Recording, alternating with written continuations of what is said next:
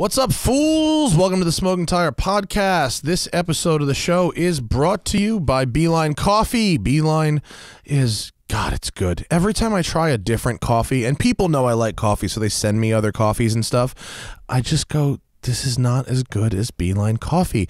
And it's so good because my coffee nerdness, I've worked with them in Florida where they do their roasting, and we've created the Roasted Tire 3.0, which I think is the perfect coffee blend. It's not cheap, but it's single origin. It is a perfect roast. It's medium body. It's medium roast, medium flavor, but a lot of caffeine. It's good for the mornings. It's got such a good flavor. The Roasted Tire 3.0 can be identified from our previous roasts because it has the Lamborghini Countach on it. The 2.0 had the Porsche, 1.0 had the Mustang. And if you use code TST at the Beeline Coffee store, beelinecoffee.com, any size order, big or small, whether it's 1 pound, 10 pounds, or an annual subscription, I'll give you 15% off your total order at Beeline Coffee. That's code TST at beelinecoffee.com, and I'll give you 15% off your whole order. You should really try it. If you love coffee, I mean, I realize not everyone is as big of a coffee nerd as I am, but a cup of coffee is how I start every single morning, and it's just so nice to have a really good quality cup of coffee. And if it's just you, a pound lasts quite some time. You know, it's a little more expensive, but it does last a while. So beelinecoffee.com, code TST, 15% off. Also, haven't promoted them in a while, but Dylan Optics sunglasses, the official eyewear of the Smoking Tire. A lot of people ask me about them. I'm always wearing my Dylans. Wherever I go, people think my glasses are fogged up or whatever. The matte finish is not just indicative of standing out in the crowd. It's not just a different look. The glass in Dylan Optics is so good. It's like HD life. It's so clear and crystal. It's polarized. It's anti-reflective, and they have those matte finish lenses in all different colors. There's silver, black, green, gold, blue, and I think they've got red coming out this year. They've got the aviator style frames. They've got the plastic wraparound style frames. There's bigger frames, smaller frames. And if you go to thesmokingtire.com and click on the Partners tab, I wish there was a better way to do it than that, but it's one extra click. Go to thesmokingtire.com, click on the Partners tab. There's the Dylan Optics banner right there. If you use that link to order a pair of Dylan Optics, I will send you a free Smoking Tire t-shirt just for supporting the people who support the show. Again, go to thesmokingtire.com. Click on the Partners tab, and there's the Dylan Optics banner. Use that to get to their website. It tracks back to us, and we know to send you a free t-shirt with every pair of Dylan Optics sunglasses ordered. All right, then. On this episode of the program, one of my favorite guests in from the UK. It is always a treat to have him. Richard Porter is in studio. You may remember him as being the head script writer on Top Gear UK. He's also the head script writer on the Amazon series, Amazon, as he would say, the Amazon series, The Grand Tour. He is the author of How to Be a Motoring Journalist by Roy Lanchester, a fictional work of parody, and also wrote And on That Bombshell, a behind-the-scenes look at Top Gear. He's a funny guy. It's a great show. We love having him here. It's on vacation. We recorded this one on Christmas Eve, but here he is, Richard Porter of The Grand Tour on the Smoking Tire Podcast. All right, Smoking Tire Podcast. Hello, everyone. It's Christmas motherfucking Eve. And guess what we're doing? We're working today. It's a work day for us, sort of. Is this his work, is it?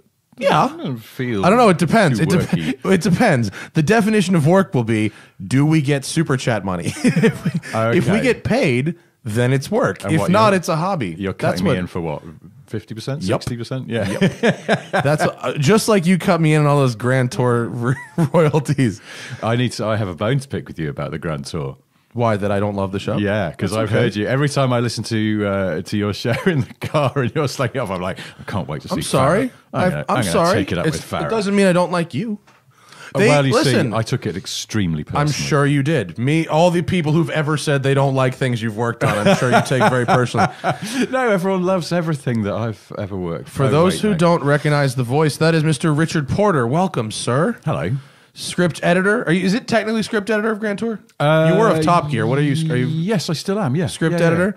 And the man behind Sniff Petrol, as well as the new Smith and Sniff channel on YouTube, which we can't play any videos of because of copyright infringement rules. Really? But it's my copyright, surely. I know, but the software doesn't. The software will tell me to go fuck myself. Gosh darn, there's even if you're like, it's okay, the software's like, no, it isn't.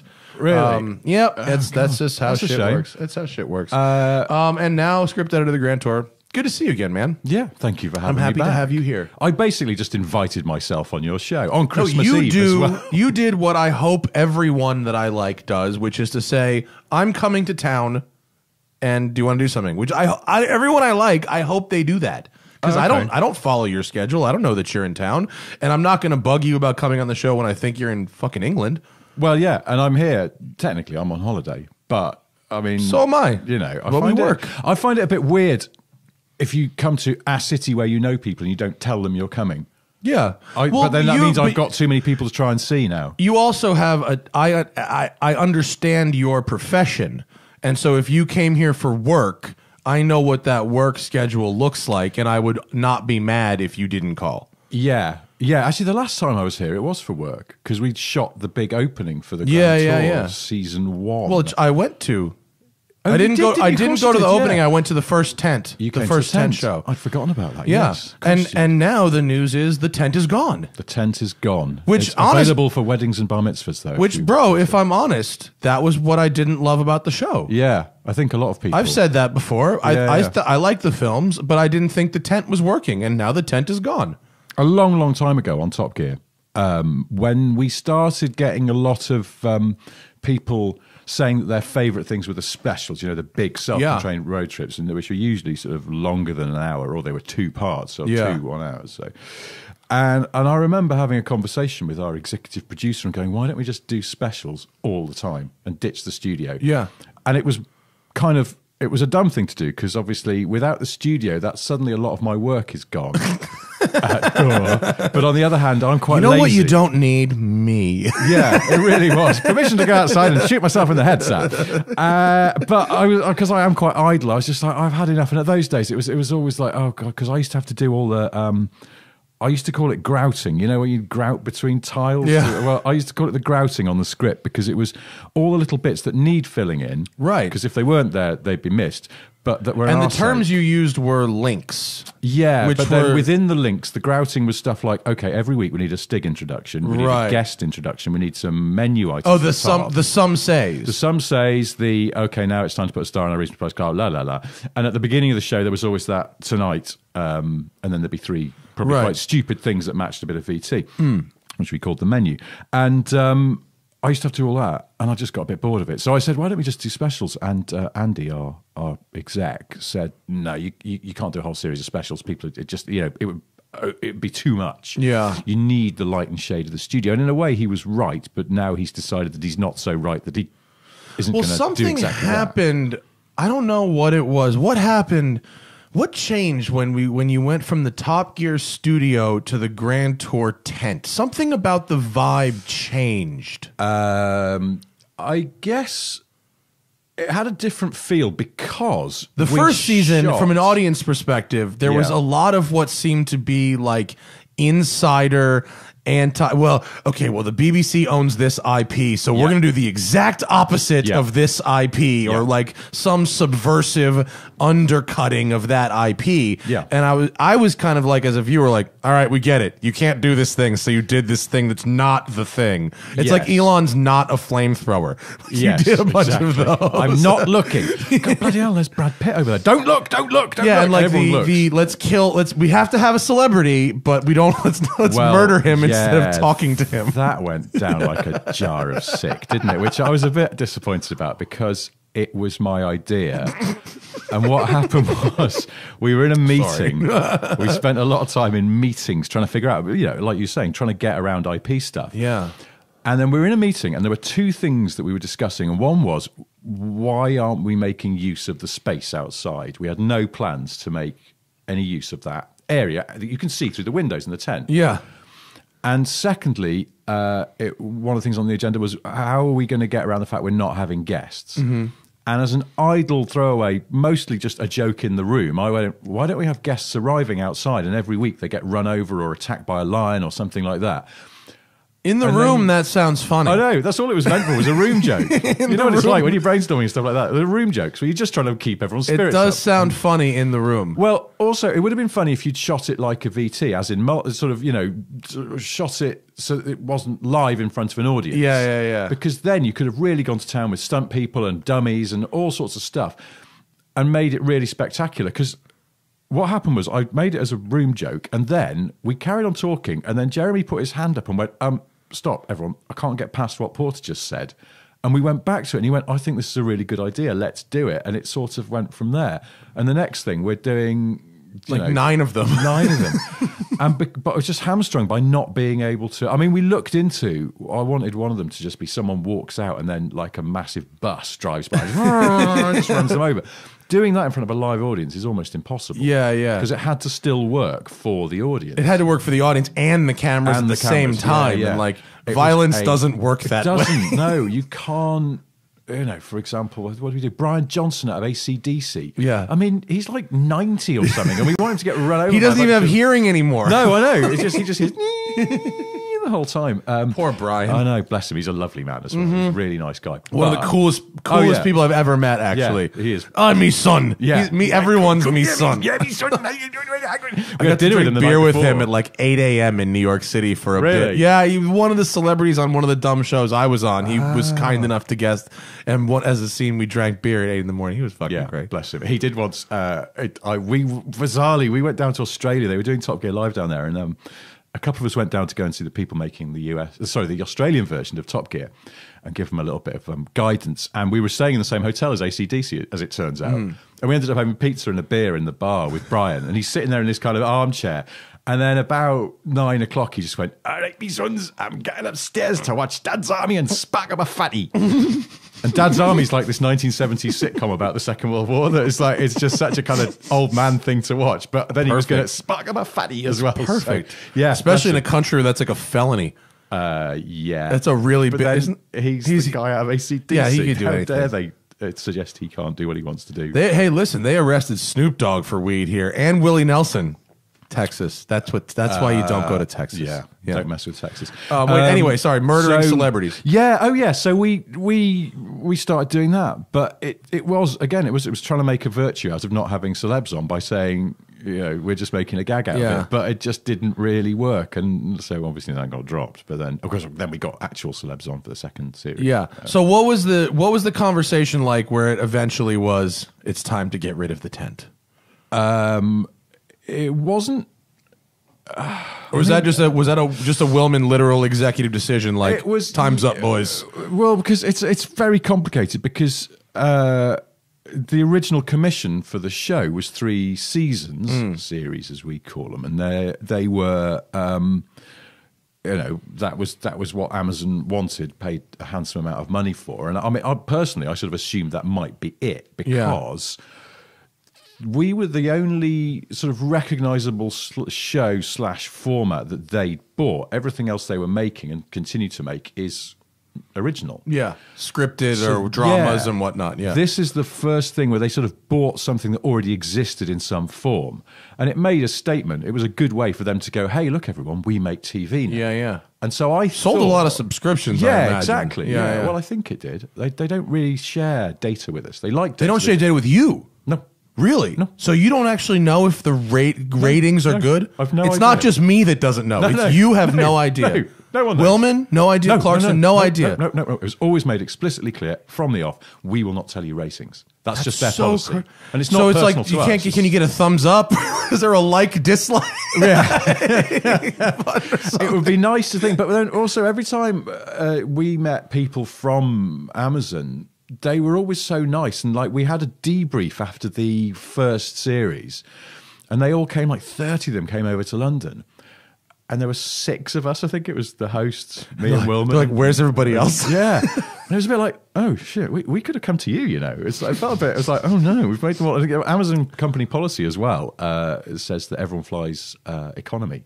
Doesn't matter how important you fly economy. Oh, I bet you don't become Jeremy loves rich. that. Well, no, that's fine. See, because we don't work for Amazon. We work for Jeremy and Andy and James. They have their own policy. Our policy is business class, my friend. Thank you very much. And first class for the presenters. So That's everyone except for Richard's tall, so that makes not you, Richard, the other short Richard. Yeah, but no, our policy is a little more liberal. Yeah. On luxury, but yeah. So these poor 30 people who up to very senior. TV bots shoved in the back of the plane and flown over. And after that first season, we made a big mistake in that first season, which was that the second show was that one where it was on the military training range in Jordan. Oh, yeah. And it was what was it kind of inspired by? Was it Edge of Tomorrow was the movie? I forget now. Where it kept flashing back, they had to get it right. Or they went back it was like Groundhog Day or something. Yeah, like Groundhog Day. And you did the same thing 30 times. I know. And the thing is, I just started. That was like the Spinal Tap freeform jazz odyssey of automotive programming. Jeremy Clarkson, he wrote this. Dum, dum, dum. I just started back on the show, and Jeremy had already written that script, and I read it, and I thought, this is fucking insane, and we shouldn't be doing this. It just seems mad, and it's like making a film, and it's just weird.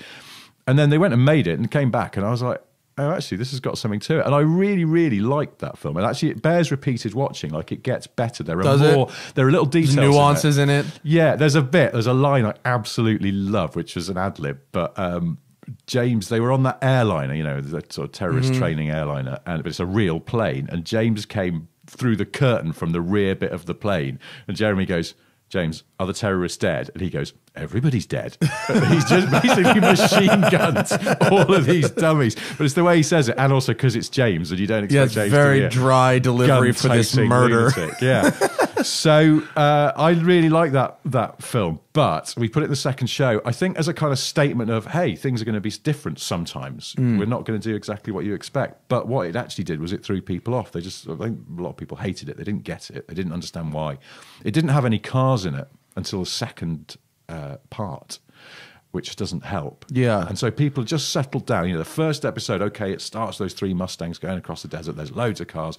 It's quite car-y. They go to Portugal. They're driving those 3 hypercars. Right. It settles all the fan base down because they go, oh, brilliant. They go, is this going to be cars? Okay, it's cars. It's cars. Thank God it's cars. Yeah. And then the second ep was like, oh, no, it's not. It's what the hell is it? And Isn't it weird how the audience, if you don't do the thing they expect you to do, like even if they trust you to be creative, but only within a certain like it's funny because you mentioned that I complain about when people do this with me as well. If I do something different and everyone fucking hates it, and I have complained about the same thing from people that I like. You know what I mean? If they go too conceptual, it's you can shovel the shit all the way uphill with this same and humans will be humans. Have you ever? There's an English singer-songwriter called Ralph McTell. His most famous song is "Streets of London." I don't know if you know that. I won't sing it for copyright reasons, but you can. That's allowed. Actually. Oh, is it? Okay, so it's that one that goes, "Let me take you by the hand and lead you through the streets of London." It's a sort of lilting, folky ballad. Got nothing. Right? Okay. Sorry, Shazam it when not off my version though. And, Alexa, download Streets of London. And then somewhere an algorithm is going, oh, Matt Farah likes Ralph McTell all of a sudden. Sell him loads of Ralph McTell albums. But they did a brilliant thing. There's this great sort of cult sketch show in the UK called Big Train from the 90s. And they did this sketch with Simon Pegg, actually, out of Star Trek. And all those things, playing a member of the audience with someone else pretending to be Ralph McTell on the stage at a little pub gig.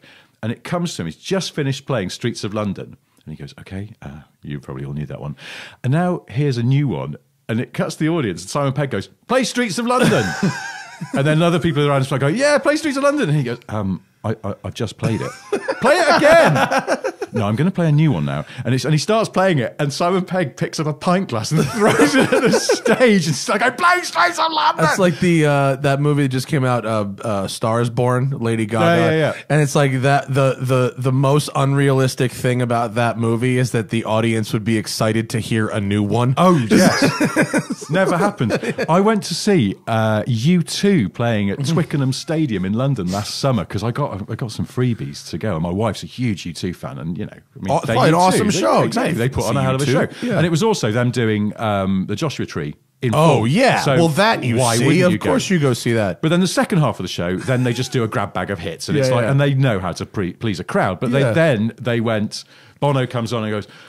After they've done sort of one or something, you know, and everyone's like really going, oh my God, this is an amazing moment. The women are fainting. Yes, that's it. And people having this sort of religious moments. And then he went, all right, this is a new one. And the temperature dropped in the stadium. And you just go, I think I'm going to get a pint. Yeah, it was.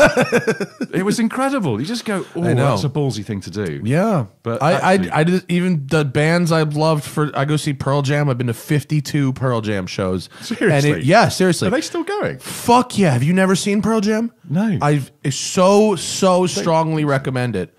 I used to, I quite like Pearl Jam, but I used to go out with a girl who's a huge Pearl Jam fan. Is tattoo? That's a Pearl Jam tattoo. Yeah. Yeah, an ex-girlfriend of mine was a huge Pearl Jam fan, and I used to just deliberately irritate her by telling her that Eddie Vedder's full name was Edward Vedwood, and for some reason it used to really. She'd go, "No, it isn't. That's not true." But it's really funny. And I go, "No, he is. He's called Edward Vedwood," and they just shorten it. And she's like, "That's not true. You know that's not true." No, you know what? Pearl Jam now is almost like the Grateful Dead, in that it's really about the touring, and they don't play like 40-minute songs, but every single show is different. And they have a really deep catalog, and they play fucking all of it. So you can go to 4 shows in a row, and they will be completely different. In fact, the only song I've seen at every single of those 52 shows is Even Flow. Oh, they play Even Flow at every single show, and everything else, it's a total grab bag. Wow. And it's actually very fun. See, I'd be at the back going, do Jeremy. Play Jeremy. They do a lot of Jeremy. I know. I've seen Jeremy, I'd say probably half the shows I see Jeremy. Okay. Yeah. I mean, even if you aren't a huge fan, they have enough hits that you will be satisfied at any show. It's like I went to what was it, Live Earth, the big concert at Wembley Stadium, and one of the headliners was Foo Fighters. Yeah, unbelievably good. Yeah, crazy energy. Dave Grohl's a beast. I don't know how they do it. It haunted me afterwards. I was going, how is a band that good live? Because I was like, I kind of like them, but I'm not familiar with their stuff enough. And you realized, oh wait, I know all of this. And a mate of mine just gave me all their albums on a memory stick. Yeah. Do I listen to them at home? Do I buggery? It's weird. I never go, oh, I'm in a Foo Fighters mood. But if someone went, I've got 2 tickets to go and see the Foo Fighters, I'll be like, yeah, 100%. You know who I saw last year? I saw Metallica. At the Rose Bowl last year. And I liked Metallica in high school and college, and I got annoyed with them at Napster and all that bullshit. Oh yeah. But let me tell you something. I have never in my life seen a more precise band. Really? They played like it was a symphony, and every note was flawless. It was the most precision rock music I've ever seen played live, and they set everything on fire, which was a lot of fun. Was that the name of the tour? Metallica, the Everything's on Fire tour. Warning: wear asbestos. Yeah, I saw the band Rammstein back in the day. They set everything on fire. They all had flamethrowers. It was a crazy. Does that make your ears ring, Rammstein? I mean, it wasn't. How do they sing like that? How do those death metal guys sing like that and not then just go home and go, I don't know. They only speak in falsetto when they get home. They're all really softly spoken. Sorry, I've just got to go and do some singing. I bet they have a crazy like warm up routine. Yeah, their vocal exercises. They're sipping tea and going. We've got your rider. We were expecting it to be beer and cocaine, and actually it's just honey. You just want honey. Lots of honey. Okay. Ginkgo biloba? Is that correct, sir? Anyway, didn't this used to be a car show? I mean, it can be anything I fucking want it to. It's Christmas Eve. I could talk about that nice little Seiko you've got going on there with the Grey Dial. That's lovely. No, that's an Omega, that. Oh, is that an Omega? Yeah, oh, shit, that's I'm sorry if that's I insulted you there. Is that a Speedmaster? Speedmaster Mark II. Oh, that's fire. Don't you I get? apologize. I do a watch show, Are we too. gonna do this live where I hand you my watch live on air and you can look at it and I'll just sing Ralph McTell while It's you're actually doing that. very pretty. That's, I like that. yeah, it's a racing dial on that one. Yeah. Speedmaster Racing. Yeah, that's the one with. That's very fun. They did a reissue of this a few years ago. They did. We can add. Look, I can add the watch cam if we want to get. Oh, really? Yeah. Look, here we'll add it in, and here you just pull this guy up. Slide it under. Okay, there we go. And hang on, I just you do the thing here. I make it nice. I zoom it in. Look at that. That's just lovely. See, that's got what old watch nerds would call a bit of patina to it because the dials are a bit faded, and that's why I didn't like the reissues because the racing detail around the edge is really bright, and I don't like that. And also the subdials for some reason were more inset, and it's not. Yeah, it's just not as nice. I apologize for calling that a Seiko. No, I love Seikos as well. I'm a complete. It's actually similar to like a 6139. Yes, so like I know what you mean. It has a look. It has the same sort of proportions of the period. Yes, well, so this is a 69. In the way 70? that a DeLorean also looks like a Lotus. Well, you're talking to the wrong man because I don't think that, but some people do. They do a little bit. Yeah, a little bit. It's a Giugiaro, isn't it? It's all Giugiaro. That actually has that watch could be. It has like a Giugiaro color scheme almost on it. Yeah, have you seen those Seikos that he did? They're mental. Like from the Alien movies. Yeah. The Ripley he did is fucking crazy. Yeah, I know. It's one of those ones where it'd be like an Omega. You know the Ploprof ones, where and you just go. I don't think I could pull that off. Every time I go to a watch event, which always seems like a good idea, and then I get there and I go, this wasn't a good idea. There's always somebody wearing a Giugiaro Seiko, always. Really? Yeah. You know, it's a sea of Rolex Daytonas and shit, and then there's the one guy with the Giugiaro Seiko. I bought my first Rolex this year. Congratulations. I don't really like Rolexes, I'll be honest, and I bought an old 70s Air King. Oh, yeah. It's a good watch. Really, really understated. Yeah, it's a good watch. And I sort of get what people get about Rolexes now because it is just, I'm going to use the word exquisite. It's exquisitely lovely, aren't made. they? Yeah. The detail and the dial and everything about it is just, but I find them a bit, I always think Rolexes are a bit like Ferraris, that they're sort of what rich people go and buy because they can. And although the engineering is beyond reproach, certainly these days with Ferraris and I guess with Rolexes, it's sort of, you can't necessarily, if you see someone wearing a Rolex, you go, are they into watches or are they just a rich? Right. No, it makes it totally. It's like it's just the standard go-to. It's like your first nice, thing. I have a nice thing because I have money now. What I like about them is you can absolutely beat the shit out of them. They are so durable. Really? Yeah. Rolexes are really well-made and durable watches, and you can treat them like garbage, and they are fine. Yeah. That's like my favorite thing about them, actually. I mean, I don't really do that much that. Well, the not most perilous thing I do with my watches is bathing my children because I forget there's so much. I've got quite a lot of old stuff, and of course, the seals are not what they were usually, and you shouldn't get them. I don't intentionally beat the shit out of my watches, but as a picturing you going home and going, "Oh, good day." I'll tell you what. As a left-handed person, I wear my watch in my right hand, and so banisters and walls in America, I just end up hitting it into stuff all the time, and that's why I know that. It's not because I am like swinging sledgehammers and like doing construction with it on, but like I just in life, because I wear it on the quote wrong hand, ended up hitting it into stuff all the time, and so I know it's durable. I'm not even sure that's a inverted commas wrong hand thing though, is it? Because I've got it's not wrong. It's I've just got another lefty. one of these. It's a Mark III Speedmaster Professional, and it's got a big chunky case in it, like a Flightmaster case, if you know those. Same, very similar case, and it's tall and it sits really tall on your wrist, and so it doesn't fit under a lot of shirt cuffs. You leave your cuffs undone, which I do because I'm slovenly. But when you're wearing a t-shirt, you're always twatting it on things, and it makes a horrible noise. Conk, conk, and it stands up to it really well. But at the same time, it's a lovely old watch. It was the first kind of, again, inverted commas, nice watch that I ever got. It's 1973, and I've got the original. You know that thing that watch boards do, where they came with box and papers. And this is a box and papers watch, and the papers show that it was bought in Brussels on Christmas Eve, 1973. Pippin! So I'm thinking exactly present for It's someone, exactly or- 35 years old. Or Yeah. 45 years old right now. Yes. 45. Yeah, excuse yeah. me. Today is its birthday. I should have Oh, worn you it, should but have it's worn back it. in London sleeping. I can't wear. I am too abusive on watches, and I can't wear vintage ones anymore. The modern ones Really? are just much tougher. Yeah, the sapphire crystals. I would just scratch them up too bad. The old ones, but it's okay. Yeah, that's all right. Anyway, as far as Grand Tour goes, Yes. so tent is gone. Yes. That was meant to be a secret. We were hoping that wouldn't get out until the show went out in March. It was That didn't work out at all. That was fucking. As I'm front saying, page I'm news. thinking I sound stupid saying this because it's like there's 500 people. We had the biggest audience we'd ever had in that tent, I think, and we're sort of knocking on 500. That was people. the biggest audience.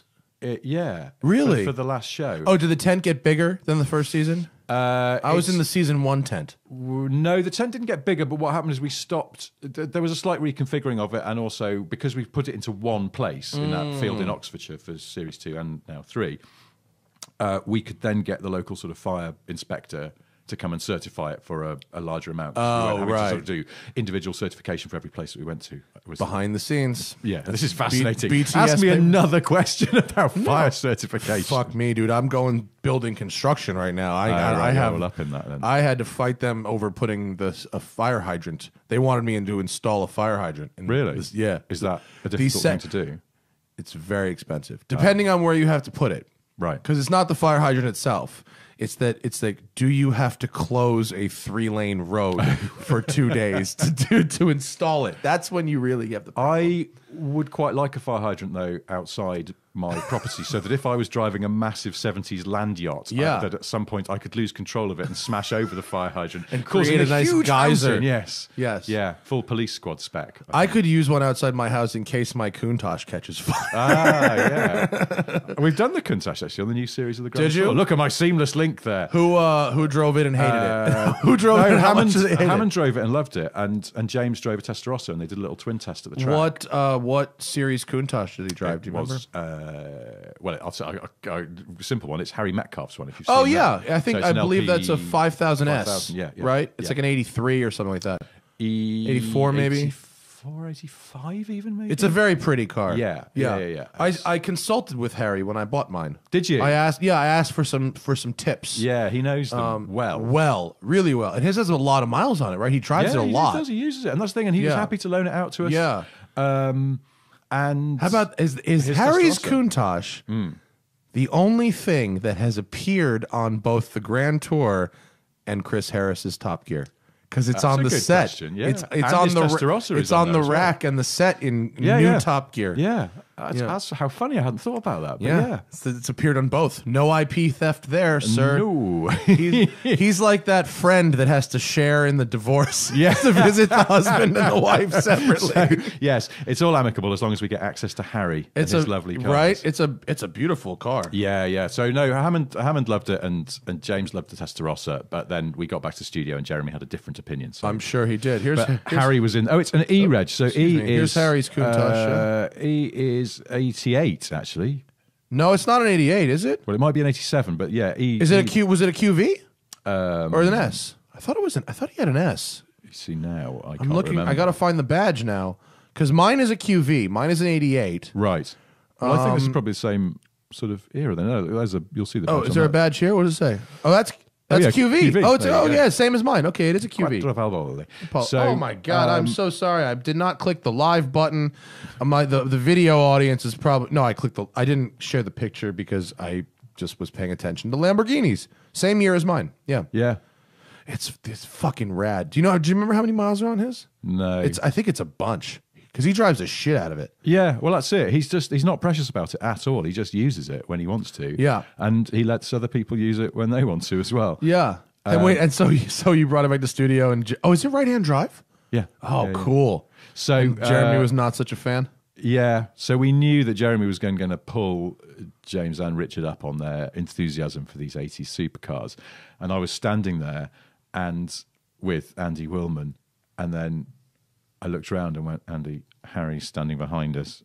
knowing what was going to happen in the next link. And Wilma went, distract him. Go and distract him. And I was like, how am I supposed to distract him? I went, oh, you know him. Go and talk to him about something. I was like, but he's watching the show. He's going to know. Yeah. And he was, in fact, really cool about it because, let's be honest, Harry doesn't care what Jeremy says about his cars. I'm sure he doesn't. He likes them. Yeah. He owns them.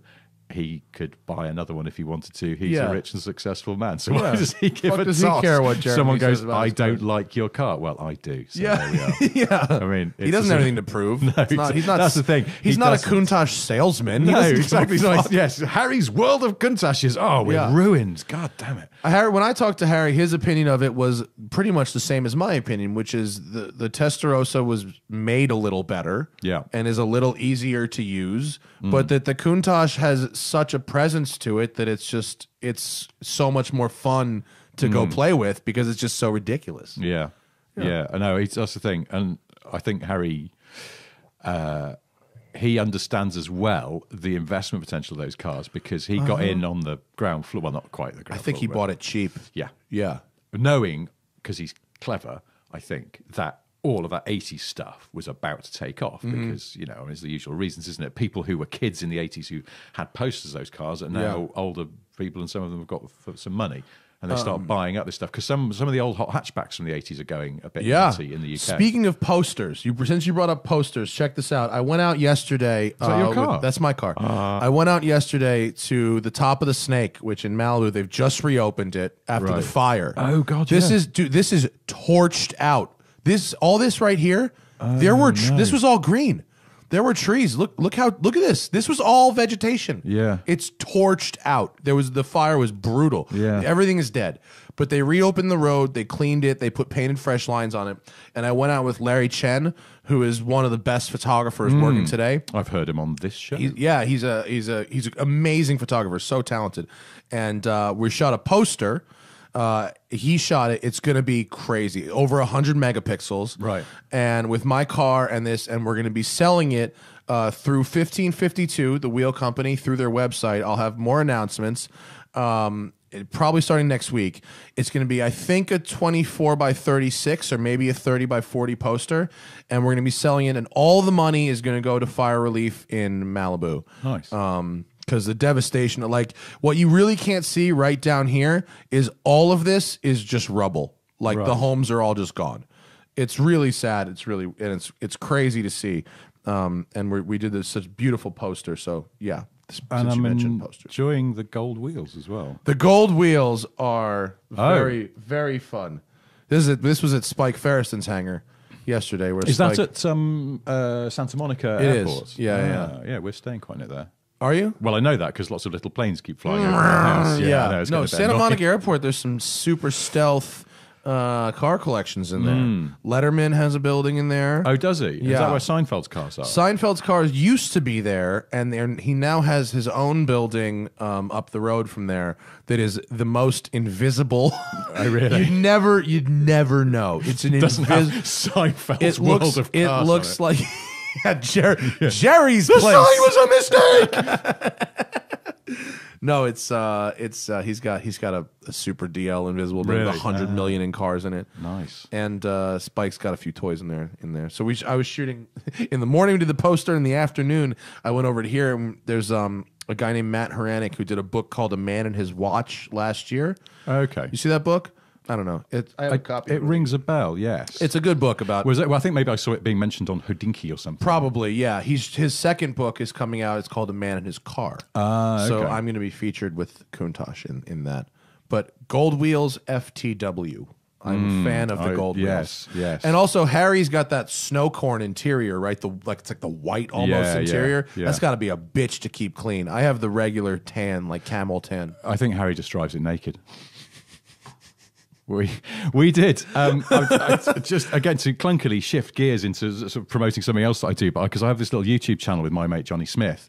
And Smith and Sniff. Get it on YouTube. Subscribe. And, yes, like and subscribe. Like and subscribe. Johnny kept saying to me, and he's cleverer at sort of social media and things than me, I think, because he went, we should sort of keep saying to people like and subscribe on the vids, and I went, no, it just sounds stupid. Yeah, you sound like a cunt. And then I was talking to quite, and I was talking to someone who works in that sort of world, and they went, no, it works like a charm. Trust me, do it. People just obediently go and like and subscribe if you say, please do that. And so we tried it, and sure enough, they do. Yeah, they do. I would be so much more successful at this if I was willing to do those jump through hoops, fucking bullshit things that I feel so ridiculous doing. I just won't do. There's a fantastic podcaster in the UK. Well, he's a comedian and all sorts of things. A guy called Adam Buxton who interviews people. Oh, I've heard that. I've heard that name. His podcast is great because he writes his own jingles and makes his own ads, in fact, for the sponsors. So everything is in sort of his tone, and he has a little song at the end of every episode that just goes like and subscribe, and it's very catchy, and it makes you want to like and subscribe. Here he is. So it's quite effective. Adam-buxton.co.uk. Yeah, he's fantastic. Like and subscribe. Yeah. Now I can't get that song out of my head again. What was I saying? Oh, yeah. So, we're obediently doing this little, liking and subscribing. Yeah. So we're doing this little YouTube thing, me and Johnny. And one of the shows that people seem to really like was because we just go out in a car and we try and review the car, but then we get a bit distracted. And we now have an editor who cuts stuff, and he just picks bits that make him laugh.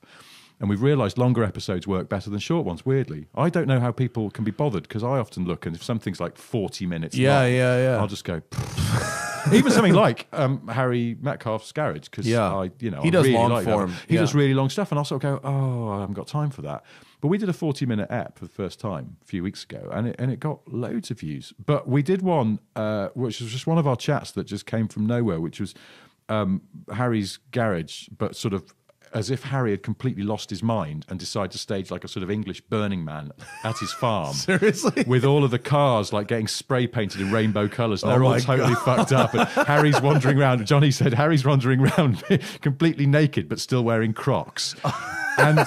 Why can I picture that so I know, easily? it's just disturbing, isn't it? And also because he's done that thing that sort of men of a certain age who want to seem rock and roll do, which is that although it's kind of his hair's thinning at the front, he's let it grow long at the back, a bit like Mick Fleetwood. And so we speculated on all this stuff, and bless him, Harry, because he's a top man, and Johnny and I know him. And but he took in America, the metaphor would be a Hulk Hogan there. Yes, exactly. Yeah. So Hulk Metcalf, but bless him, Harry took somebody it in make spirit that meant, shirt. Yeah, somebody make a Hulk Metcalf shirt. Oh, hello, it's WrestleMania, but he's arriving in the ring in his kuntash with the doors up. Oh my god, like a baller, great. Or reversing by sitting on the sill like the factory drivers. I can't do that. No, I think it's... Now, weirdly, I wonder if it's... No, it can't be easier in a right-hand drive car because the clutch is further away. The clutch is further away. I can't figure out how to do it. I know, like, I've seen people do it. I know it can be done, but I cannot do it. And it does look like something that could go really badly wrong. Fucking hell, yeah, it could. You fell out of your own car while it's in reverse. And in gear. My car. Or did you ever hear that story? There was a British band called East 17, and one of their... members, a guy called Brian Harvey, famously ran himself over with his own car. Oh, that's fucking great. And but the brilliant bit of the backstory was that he said, "Oh, I stopped because I'd been eating too many baked potatoes and I felt sick, so I pulled over to be sick." And he tried to sort of lean out of the car to be sick. Somehow but he fell out of it, and it was in gear. I guess it was an automatic. Too many baked potatoes. I know the baked potato bit. The baked potatoes is the bit that doesn't. Is that a metaphor? Because vodka is made of potatoes. Yeah, I know. I was wondering, it's like baked potatoes. Were they those baked potatoes that you eat through your nose? Baked potatoes just means I was smoking weed and drinking vodka. I was very baked. It's and I had all this potato. This was years ago, and it still haunts me. I just go, why was he eating baked potatoes? What was he doing? I'm picturing like The Martian, where Matt Damon has to exclusively eat potatoes for like a year and a half. Yeah. It wasn't that. I don't know. He ran himself over. He ran himself over. Yeah, it's a famous thing. I was thinking in the UK, it's just now. You know when a person becomes famous for one thing. So it's like if John Lennon had been caught bumming a dog, then he would have been John Lennon. Yeah, you wrote Imagine, but you remember when he bummed a dog? And it's the Pee Wee Herman. Yes. Pee Wee Herman. All he did was have a little wank in a theater at a time when lots of other people were doing that. And he can never get away from that. No, it's odd, isn't it? And that's the thing. So Brian Harvey, if you say Brian Harvey to people in the UK, they will usually go, "Oh yeah, ran himself over. Baked potatoes." Do we know what kind of car it was? Do you know what? I think I do because I'm deeply tragic like that. I think it was a Mercedes W124 Cabrio Ran. Did I spell his name wrong? Yeah, but there you go. See, it comes up. There you go. Look, first Harvey. headline. Harvey blames potato feast for freak accident. It's a beautiful thing. Potato feast. Wow, they really don't. He's reversing Mercedes. So The Telegraph really doesn't do capitalization, do they? What is that headline? Is that a UK thing? Where they only capitalize the first letter of a title of a headline? Yeah. Which, I mean, Wait, I is would this say like that's correct. this looks but, pretty modern. 2005. Oh yeah. Why? For some reason, you told me that story, and I really pictured it Well, you think happening it was like in the the 70s or 80s. In the 80s, yeah. Well, yeah, because there was the baked potato boom in the 80s, wasn't there? Everyone went mad for potatoes. Potato boom. There actually was. Weirdly, joking aside, there was a chain of, I suppose like fast food restaurants called Spudulike in the UK, and they did baked potatoes. Spudulike. And then there's one here called the Humble Potato as well. Oh, really? Yeah. There's one not far away. You can go visit it today if you want. I'm going now in my Mercedes convertible. Oh no, my leg! That's fucking hilarious. Speaking of cars, last time you were in America, didn't you have like a Dodge Dually 3500 or something? Oh, you were that driving around? That was years ago. That was the infamous when Aaron Gold, the Aaron Gold hookup, right? Hooked me up with that. What are you driving this time you're here? Well, it is actually a massive truck because I remembered that somebody I used to deal with at Ford in the UK in their press office emigrated out here to the States and works in Detroit now. So I emailed her and went, "Hey, long time no speak. Listen, coming to the US in December. I don't suppose you could sort me out with a car." And she went, "Yeah, sure, I'm sure we can." Because I went, I sort of did the whole, a bit of a favour to ask. You will get zero coverage. Yeah, well, no, I'm writing about it. You are? For a national I can newspaper lend in the you UK. GoPros if you want to do a sniff and a Madden just sniff on my own. And yeah. talk. I look like Johnny. I could shave the sideburns. He's actually, and you know, Johnny's. That's an old picture because Johnny's shaved his head now. Has got he your really? haircut, yeah. Oh, really? Yeah. Because Well, in this picture, he looks a little like George Michael. Really? I mean, just the Weirdly, sideburns and the. It was in that. That's in a Bentley Bentayga, and one of the conversations we had in that Bentayga was about George Michael because we were driving around near where I live, which is where George Michael used to live. Oh, and did you have faith? You've got to have faith, a faith. Yeah, George Michael lived just up the road. In fact, he was born just around the corner from where I live, and then he just lived up the street. Because I once saw him in a Range Rover driving. Got to a roundabout, and he was coming the other way. And as he went by, I was like, "Bloody hell, that's George Michael!" And I put this on Twitter, and then someone replied with, "Isn't he banned from driving for a year?" Oh shit! And I looked it up, and he was. was. Oh, I was no. Like, oh no! I've just got George You Michael just in narked trouble. you narked out George Michael. Narked on the lead singer of Wham. Bless him. Womp. Really sad. He once rang the Top Gear office out of the blue, and he went, "Hi, it's George Michael." And whoever answered the phone, I think, slightly panicked and went, and Jeremy was in the office by chance, went, "Jeremy, George Michael's on the phone for you." And Jeremy went over and was like, "Hello?" And George Michael's like, "Hi, listen, I want to talk to you about my Range Rover because I'm so sick of it going wrong. I've had so many problems with it and the one before, but this one is really driving me nuts." Yeah. I just wondered, have you got any contacts at Land Rover who can help me out? Because the dealer's being useless and it's really winding me up. And Jeremy, thinking on his feet, went, "Yeah, I'm sure we can. But listen, while you're on, do you want to come on the show?" Yeah. And George Michael went, "Can I talk about the problems with my Range Rover?" Jerry went, "You can, but you be a proper guest and come on and do the whole thing." And he went, "Oh no, I don't want to drive the car on the track. If I can just come on and talk about my Range Rover, I'll do it." And Jerry's like, "No, it doesn't really work like that. But listen, well, keep in touch." And then he got cut off, and never called back. Yeah. And never called back. What a bizarre. It was really weird, but bless him. Everything I read about George Michael after he died, he seemed like he was a very conflicted and very complicated guy, and obviously not particularly happy in himself at times. Yeah. But he was also, it seems, an incredibly generous and good-hearted bloke, and he did a lot of work. Well, those things are not mutually exclusive. No, exactly, they're not, and that's the thing. But I think people didn't see that side of him until it sort of came out. But it turns out he was afraid of driving a hatchback around a racetrack. Yeah, it turns out. I think it's because he wouldn't be able to concentrate because he was so consumed with anger at his Range Rover going wrong again. So, yeah. Can I come on your show and just complain about Yeah, exactly. It's not really a consumer show like that, but we could have made fun of it if we'd just could have been a good bit. Yeah, if he played along, it could have been a good bit. We've got a young man here from he lives in North London. He's got a consumer issue with his Range Rover. Please welcome a Mr. Michael If you could have transcribed that conversation into a letter, you could have opened a bit. George from North London. Just made it a running joke every week. Are we having more letters from George Michael? Yeah, we have actually. Yeah, what's happened now? Apparently one of the headlights has gone out. There's a guy who I've banned from commenting on this show who would just complain about, he wanted to use my show to bitch about the dealer that wouldn't take do his warranty coverage on his Bentley.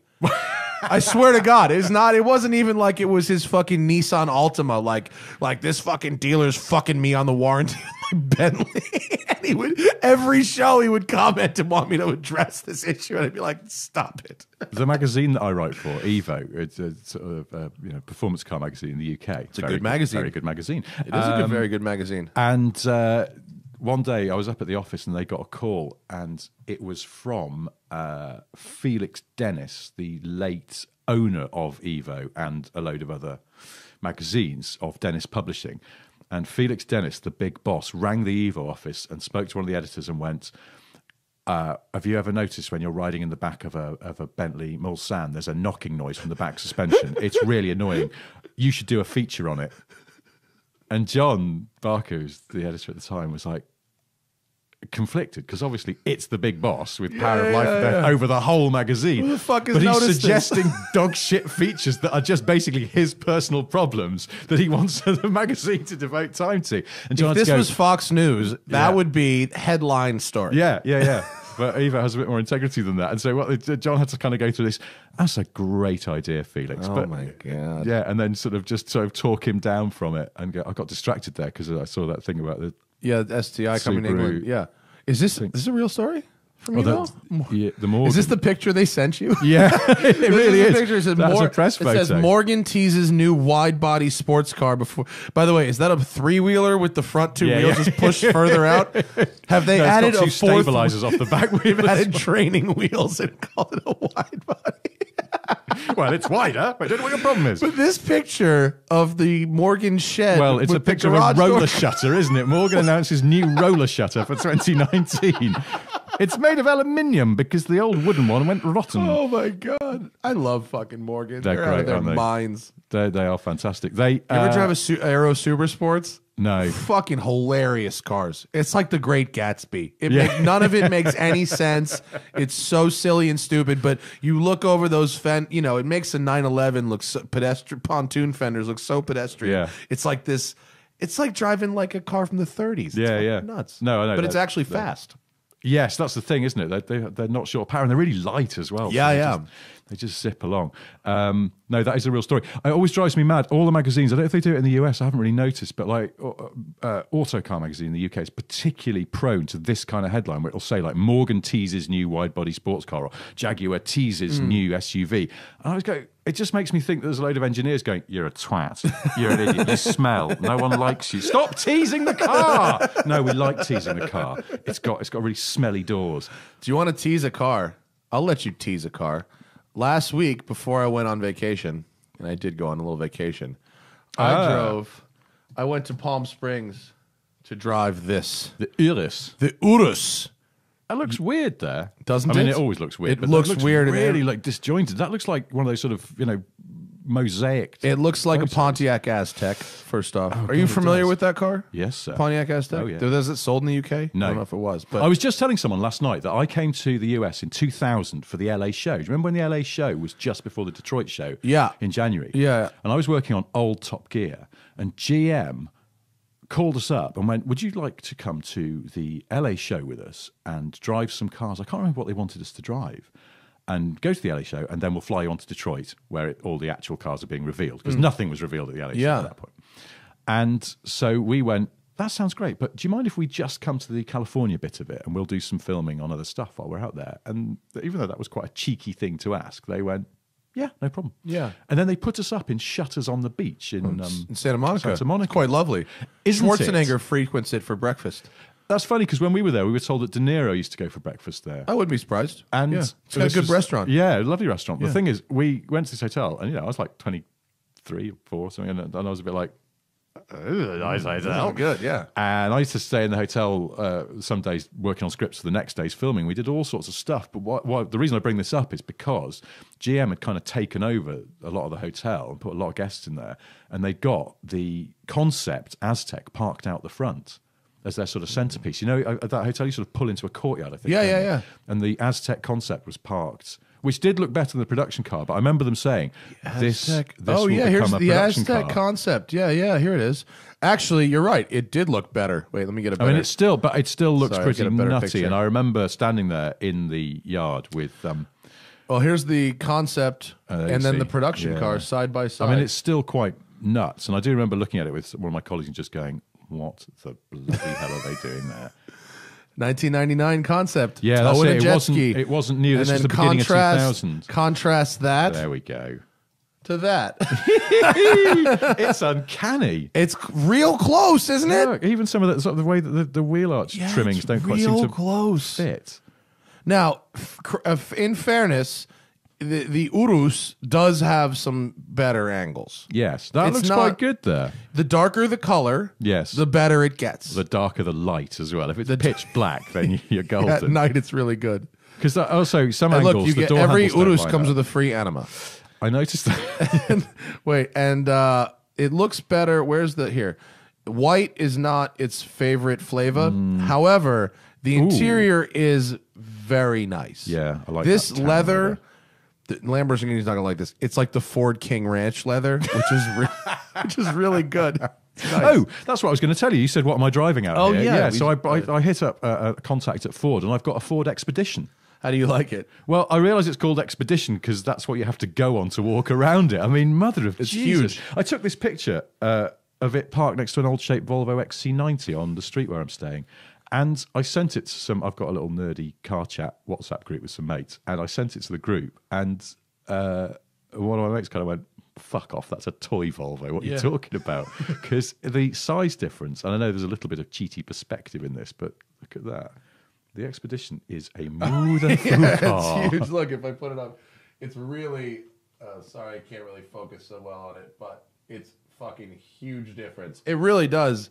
No, that's about right. Yeah, it's massive. It's a big car. Yeah, it's a huge car. I realise you get into it like you're getting into a building because it's got those deployable side steps, which are very nice. I mean, my boy is 4.5, and he finds all of these things tremendously amusing. So Yeah. that's great. It delights children. But then you sort of stand on the side step, and then you're sort of up there, and you kind of just walk into it like you're going into a house. The doors are... If you leave, the funny thing about trucks like that and all these full-size SUVs, if you leave Los Angeles, Yeah, which we're going they to do. seem much more normal. Yeah.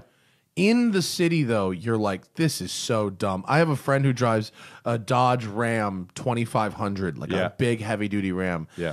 And when he parks it at his office in Santa Monica, I can see it from like a quarter of a mile away. It's huge. Why has the sun gone out? Oh, he's parked his truck. And then if you go anywhere else, where else are you going? We're going to Arizona. Oh yeah, it'll fit right in. Yeah. You won't even, you'll lose it in parking lots there. Yeah, except my wife always, because she's from Arizona, she always worries about having a big multi-seated car out there because she goes, oh, people just think we're Mormons. But anyway, No, that car's too nice for Mormons. do you Mormons know what? they go modest, right? If it was like 6 Of years course. old, Yeah, I suppose they do, don't they? Yes, The it's the brand Hasids, new they all go Platinum vans. edition. Yes, they're Hasids all go minivan too. You don't have to worry about them. yeah. And it's like, because I live, where I live in North London is quite a Jewish area, and there's a big synagogue. I think it's the biggest synagogue in the UK. It's just up the road from us. So there's a lot of Jewish families live around there, a lot of big Jewish families, very Orthodox. And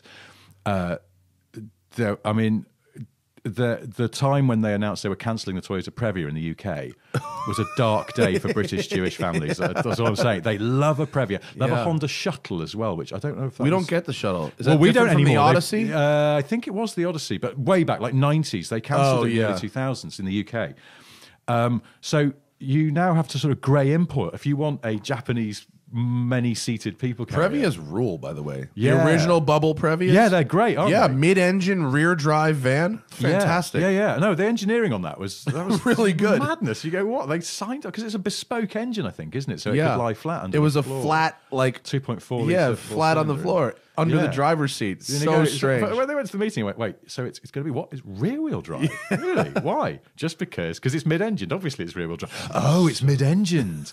Why is it mid-engined? Because shut up. Because It just is. I think it was to get that really expansive dash, or to have, I don't know, to get a shorter wheelbase, or they're also completely indestructible, aren't they? Broadly, I know you. So I drove one 1,200 miles off road with no preparation whatsoever. And it was, no oil in it, and it came. And back it was fine. fine. Yeah, it was fine. Unbelievable. Yeah. It was well, absolutely ridiculous. You could have come down to Golders Green near me and sold it to someone, because that's the thing. I swear, a lot of families that because what do you do if you've had Previas and then suddenly you can't get a Previa officially anymore?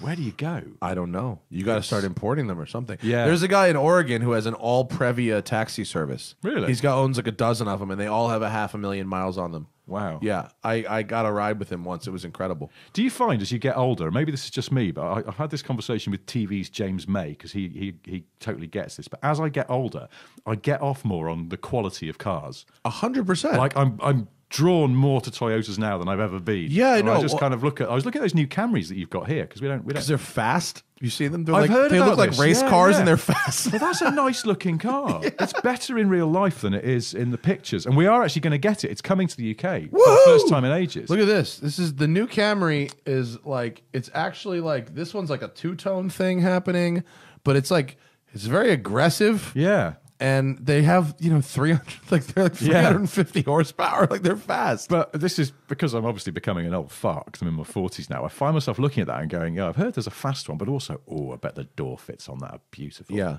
I care much more about quality now. Like, I used to be like, oh, horsepower this, and now I don't give a fuck. Yeah. Now because you can make anything faster, but you can never unshitbox something. Yeah. Yeah, If yeah. it leaves the factory as as a shitbox, it's a shitbox forever. Yeah. They go, there's a new Fiat, and it's got a massively turbocharged 4-cylinder engine that's making 490 horsepower. The doors are made of marzipan, and it runs on jet fuel, and it will explode. And when I was 22, I'd have gone, yes! Yeah. Whereas now, I'm like, well, that just sounds ridiculous. But tell me more about that Toyota Avalon, and specifically, tell me how all the dashboard buttons make exactly the same when you press them. Yeah, no, that kind of stuff is great. I appreciate a Toyota. I do, and I saw this morning as well. What's the sort of large-ish SUV that you have here? Toyota? Yeah, Highlander, isn't it? The Highlander's gotten bigger. Yeah, and my father just bought one. Actually, really? A new Highlander. It's a nice-looking car. It's pretty nice. Yeah. Someone has snuck into the Toyota design studio who knows how to draw. Yeah, because they're doing. Have you seen the new Corolla? I don't know. Is it coming here? The new Corolla, the hatchback. The sedan is the looker. There you go. 2019 Corolla sedan. And it is... What, this? No. Hang on. Yeah, there you go. This one? Yeah, look at that. Here we but go. look, stance. Look at that. That's a stancy car. It's that's not bad. Yeah. I've not been anti... I drove that Corolla XRS, the one that had the Elise engine in it. Okay. The 2ZZ engine. It was fun as shit. Really? Yeah, we're at 8,200 RPM Corolla. It was fantastic. Well, because that was the... Yeah, we had that in the 2ZZ UK. engine. We had the... What do they call it at home? Like 3 generations ago. Yeah, they called it either XRS or XR5 or something. Yeah, at home it was called the T-Sport, maybe? Yeah, and I don't know. One turned up at the Evo office one And then day. they have the hatchback You see, one, that's not too. a bad-looking car. The either, hatchback's is it? not bad. That's a good colour as well. No. Yeah. It's kind of a good color. It's like a cheaper version of the Ford Nitrous Blue. Oh, yeah.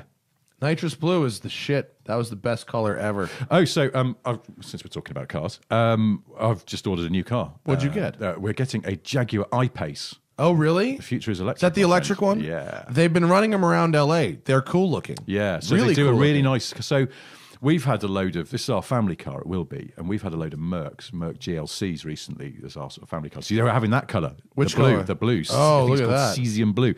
Well, so we've just had like black and grey. These are and in white person cars. rad looking. They've been running the reds around LA. Okay. And they look hot. The Yeah. red is a really sweet looking car. Well, it now- looks like the future. Yeah. It drives like the Have you had a go in one yet? Yeah. Does it drive awesome? Yeah. Brilliant. Like Tesla-ish? I've never driven a Tesla because I am tainted by association with Top Gear. and Oh, the whole really? Legal action that happened there. So, Well, why don't you just get one from someone that's not Tesla? well, we did actually in the last series of the Grand Tour. We just borrowed a Model X from Yeah. a dealer from a second. Well, have you car fucked dealer. with Turo here? You know about Turo? I know about it, but do you know what? On my way over here, I suddenly went, "Oh, I've forgotten about Turo because I could have borrowed like You could have anything. something interesting." Yeah, Turo's like the Airbnb of cars, and yeah. they're full of Teslas in LA. Well, because that's how you drove a Model 3, wasn't I've it? driven all Teslas through Turo. Okay. Yeah. Because they don't do a lot of press sort of action. They do, but they're they tend to gravitate towards those outlets that will most suck up to them. Right. I mean, Yes. and there are no shortage of them. Yeah. Yeah, it's But interesting, isn't it? you should have a go in a Model 3. I'd Model love 3 is to. pretty I'd nice. really love to. I've seen a few around here because we don't have them at home yet. Yeah, they're all over around Yeah, here. yeah. There's loads. Like I saw 2 when I walked out of the airport. on Yeah. Friday Well, there's night, a but- dealer. I mean, 300 yards from here. Oh, okay. The Tesla dealer. Right. But you know where you see them. If you drive between here and San Francisco, Right. the number of transporter trucks Oh, okay. 'Cause coming southward, Yeah. full. I mean, you'll see a dozen transporter trucks coming out full of them. There's all over the place. But yeah, Turo's got a bunch of them.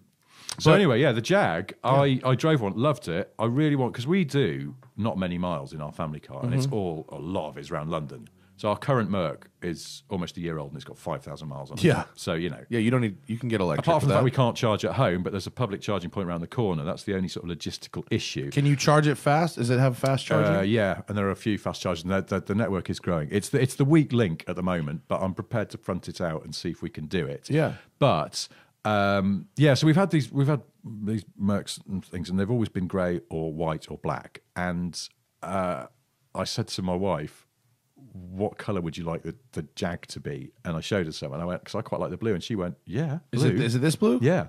Because she went, well, it's a car of the future, so you might as well have an interesting colour. 'Cause it's an interesting car, which is why I love her, because like that's what I would have said. I'm a firm believer in very fun colors. Yeah, well, I like my supercars in gray. Yeah. And then my hatchbacks and shit in nuclear colors. it's a weird logic though, isn't it? Because I like that. I would like a dressed down supercar, Yeah. like a dark grey McLaren or something. Yeah, And yeah, yet, painting a 488 Pista dark grey does not make it a subtle car. So it's almost like some perverse logic where you're going, I'm slightly embarrassed this supercar, so I'm just going to make it. No, I bit just muted. think I don't know. There's something about like I have a Seiko that's like gold, and then I have really I have more expensive stuff that's like kind of more invisible. I don't Yeah. know. Granted, this is a guy with a Countach with gold wheels. So what can I say? You're a complex But character. no, but the blue on this electric Jaguar is lovely, It's good, as isn't it? is the red. Well, do you know what, Oswald? This is going to sound a bit clangy and name droppy amongst car people, but before I chose the colour definitively, I spoke to Jaguar chief designer Ian Callum, who I know a little bit, and went clang, and went, what colour would you have in I-Pace? And he went, well, actually, the one I've got at the moment is red, and I like the red, but I went, I really like the blue, and he went, funny enough, all the other people in my studio like the blue. And my next one is going to be blue because I've been persuaded. Did he do this car?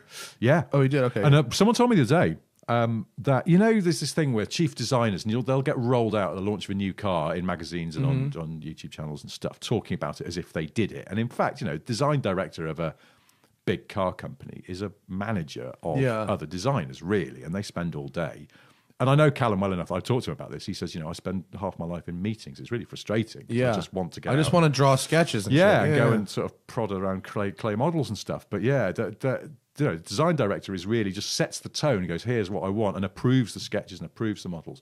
They don't get their hands dirty so much. But someone told me with this car that Callum was all over it. Like, this is his car. Yeah, that's good. Yeah. He has a really cool. I spoke to him at Pebble Beach. He was such a sweetheart. Oh, he's brilliant. He's absolutely brilliant bloke. What's his is it Mark II?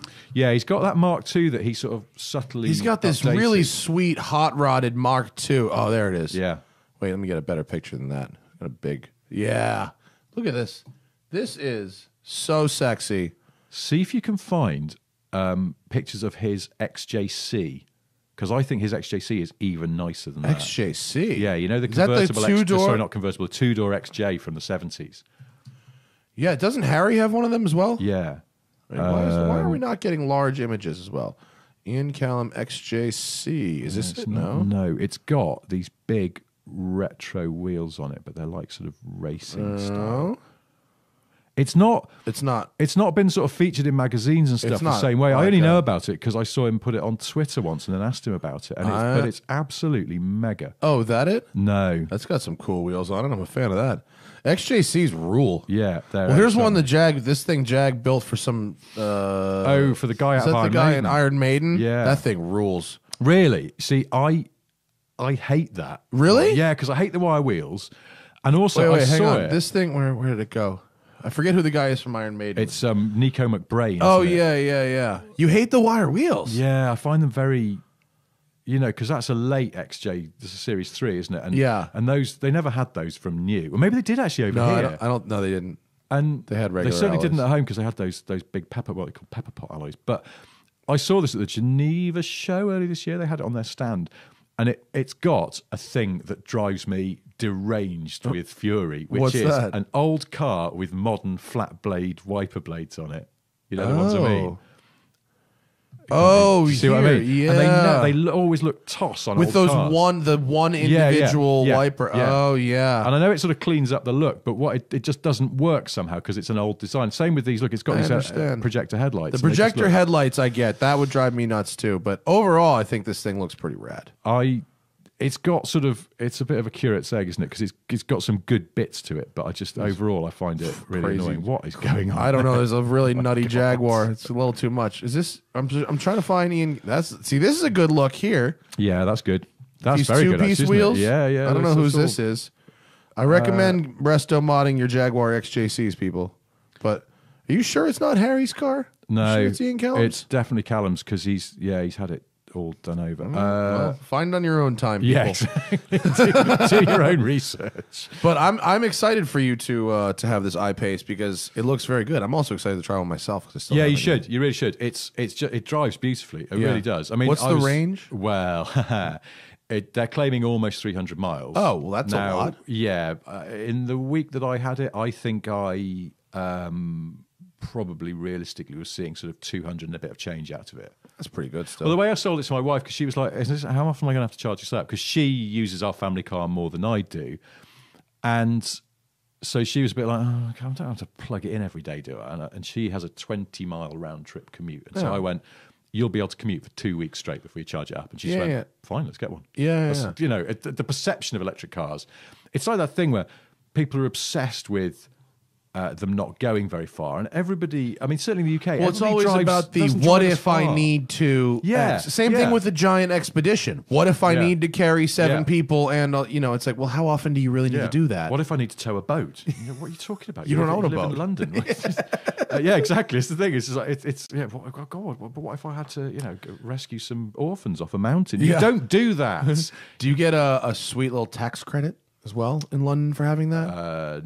No, it is exempt at the moment. You don't pay any road tax. We pay road tax. Yeah. I guess you license plates you pay for every year. Do you? Yeah. So we just do. It's separate to your number plate, but you pay a road tax related to engine size and CO2 emissions and stuff. But electric cars at the moment, the road tax is 0. That's good. It will change, obviously, because the government doesn't. And it's sort of a joke, right? Because like there's some various plug-in hybrids where it's like the McLaren or whatever, you can go 12 miles or something. Yeah. It's like just enough to clear that road tax hurdle. I'm not sure about the McLaren, but there are plenty of cars where you kind of go, now, come on. Yeah. You're cheating a bit there because on the official cycle. I can't remember if it was the P1 or the 918 or one of those cars can go just enough electric range. Well, it might be. Yeah, you could.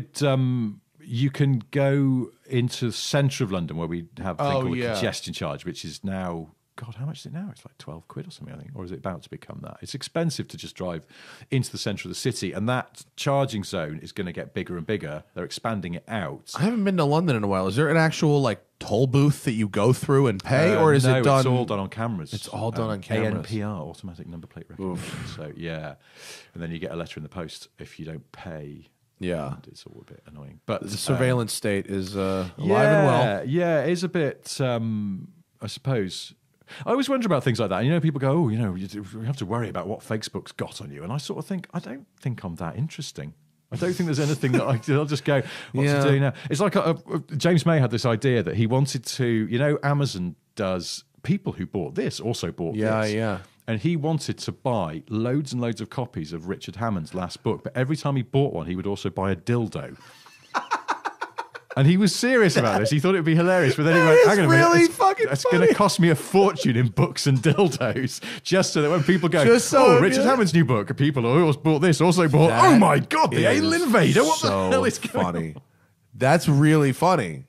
That's James for you. Bring that back, James. That's great. Well, I've Do told it. everyone now. Sell your fucking Ferrari and use it all to use buy the proceeds to dildos. just buy dildos and books. I think he was more annoyed at the fact that he'd be having to waste all this money on Hammond's book. He didn't really care about the dildos. You give could them probably away. return the books. Yes, dildos. They have a fairly strict policy on the return of A lot of people dildos. who bought this book also bought these dildos. They then returned the book. All right. Someone kept sending, this is not a joke, but someone kept sending dildos to the Grand Tour office addressed to Jeremy. Really? Yeah. We could never figure out what was going on. It was That really is weird. awesome. Not just dildos, butt plugs and various other bits. Do you think it was from this? They were all from the same person? Don't know. Do you think there was like a Facebook group dedicated to crowdfunding? Send ClarksonSexToys.com. Dude, he says shit a lot that is, either he means it or he doesn't and he's joking, but people get fucking angry. Didn't someone dump a truckload of manure on his front lawn at some point? Oh, yeah, they did. Now, who was that? That was sort of like Friends of the Earth or some affiliate to that. Yeah, just because they got sort of sick of him kind of, I don't know, promoting gas cars. Yes, exactly. It was They perceived that he was killing the environment, so they dumped a load of horse manure outside his house, which is not as good as... they used to do these Top Gear live shows, which were a sort of separate thing. I mean, licensed by the BBC to use the name, but they were run by a separate company. And this company was run by a guy, I won't name him, but he is, and his company, I did work for them as well. They're the worst payers of anyone I've ever worked for. They take forever to pay your invoices. And as a freelancer, it's really annoying when that happens. That's the worst thing you could be, pretty much, for a freelancer. And I learned not to take it personally because I discovered that they were doing the same trick on Jeremy, Richard and James. So it's like, you're even dicking around the talent. And Jeremy got so annoyed about this that he got our old tame mechanic from the show, who also used to do tech stuff on the live shows, Steve, to get a khaki old rusty van and write really rude slogans about the guy who ran the company all down the side of it and then go and dump it outside his house. But unfortunately, Steve the mechanic got the address wrong and dumped it outside this guy's neighbour's house. But it had this guy's name on it, so they knew immediately what was going on and went round and went, excuse me, I think that van over there is for you. And I think it had the C word on it. So it was quite a strong van, Not one you'd want to go open your curtains and go, oh, it still says that on it. But yeah, so funny. And then Jeremy got word of it. It was like, I can't even trust you to do a simple thing like get the right house. The wrong house. Oh my God, that's fucking good. I like that very much. Well, should we answer some of our viewer questions? Yeah. All right, live folks. You've been collectively getting into Super Chat for about an hour now. I'm gonna give you 10 more minutes to leave us a question, then I'm gonna cut it off, and Porter and I are gonna go through some of these. Let's see. Ding Bong says, really enjoying TST. Thank you. I'm 6'2" and a deuce and a half, so roughly my size. Currently have a Volvo S80 T6. Love it. Looking for a fun, long-distance GT car. Thinking a C6 Grand Sport. That's a Corvette, Richard. Or a Volkswagen Golf R. Boy, are these comparable. Yeah. Any suggestions or opinions? Fun, long-distance GT cars. C6 Grand Sport is going to be very disparate. Super different. Yeah. They're I'm not hungry. I like Mexican food. Should I have spaghetti bolognese or ice cream? What, your question doesn't make sense. I know exactly how you feel. Suggestions or opinions on a fun long-distance GT car? Well, look, C6 Grand Sport is a good option. Big trunk, good ride. Big trunk? Yeah. Really? You have a big trunk. You can fit a ton of shit in the back of a Corvette. A ton of shit. not realize as long as it's not a convertible. The hardtop Right. one with the hatchback. Yeah. I mean... Or you could have that nice aero wagon thing done to it, couldn't you? you know what? People didn't like those, but I did. I thought like them. The general consensus was that it was not an improvement. No. I thought it was cool as shit. Mega, it's really cool, yeah. and actually, as a way to change the look of a car without it's like you do not much and a ton at the same time. Yeah, because literally all you have to do is change the hatch. Yeah. It's That's the only part you change. Clever about it. Yeah, and it changes the entire look of the car. What's interesting about it is it makes visibility way worse, and it also doesn't add anything to your luggage capacity. But I think it looked really cool. Good afternoon. I wonder, fan. could you make my Corvette the same or worse? Yes, we can, sir. Yes, we can. I'm a big fan of Aero Wagon. Yeah, you could go Aero Wagon for sure. But let's see. Golf R, they're lovely. But I mean, It's a GT car. GT car also has a sort of long distance. To me, is not necessarily the same as fun, is it? Because that implies just driving in a straight line. Right. I would say maybe an E92 M3 with a V8. Oh, That's a good option. Similar nice. price to a or C6 one of those Corvette. C63s. C63 Nice, 'cause they're good Mercedes. cruisers, or an E63. Yes. Oh, they're good cruisers. An On the air springs, an it's AMG great. E-Class, yeah. And if he likes an S80, he's already into huge sedans. Yeah. E63 is a good one. E63 Wagon is even better. Oh yeah. That's a fun long-distance GT car. Yes. Yeah, E63 Wagon. There we go. That's where we leave it. Sorted. 0128 says, get Ethan Tufts on the podcast. All right. Ethan, email me. People just want to plug stuff. That's okay. Vlad Tataranu. I love Smith and Sniff. Looking forward to it every Friday. How much time does writing and producing it take, and how can people support it? Thanks, Vlad. Writing, it's not written at all. I mean, the most we ever do with writing is that sometimes I think of something I want to tell Johnny and I make a note of it in my phone, and then I found out he does the same. And we never compare notes before we start. You should trade phones.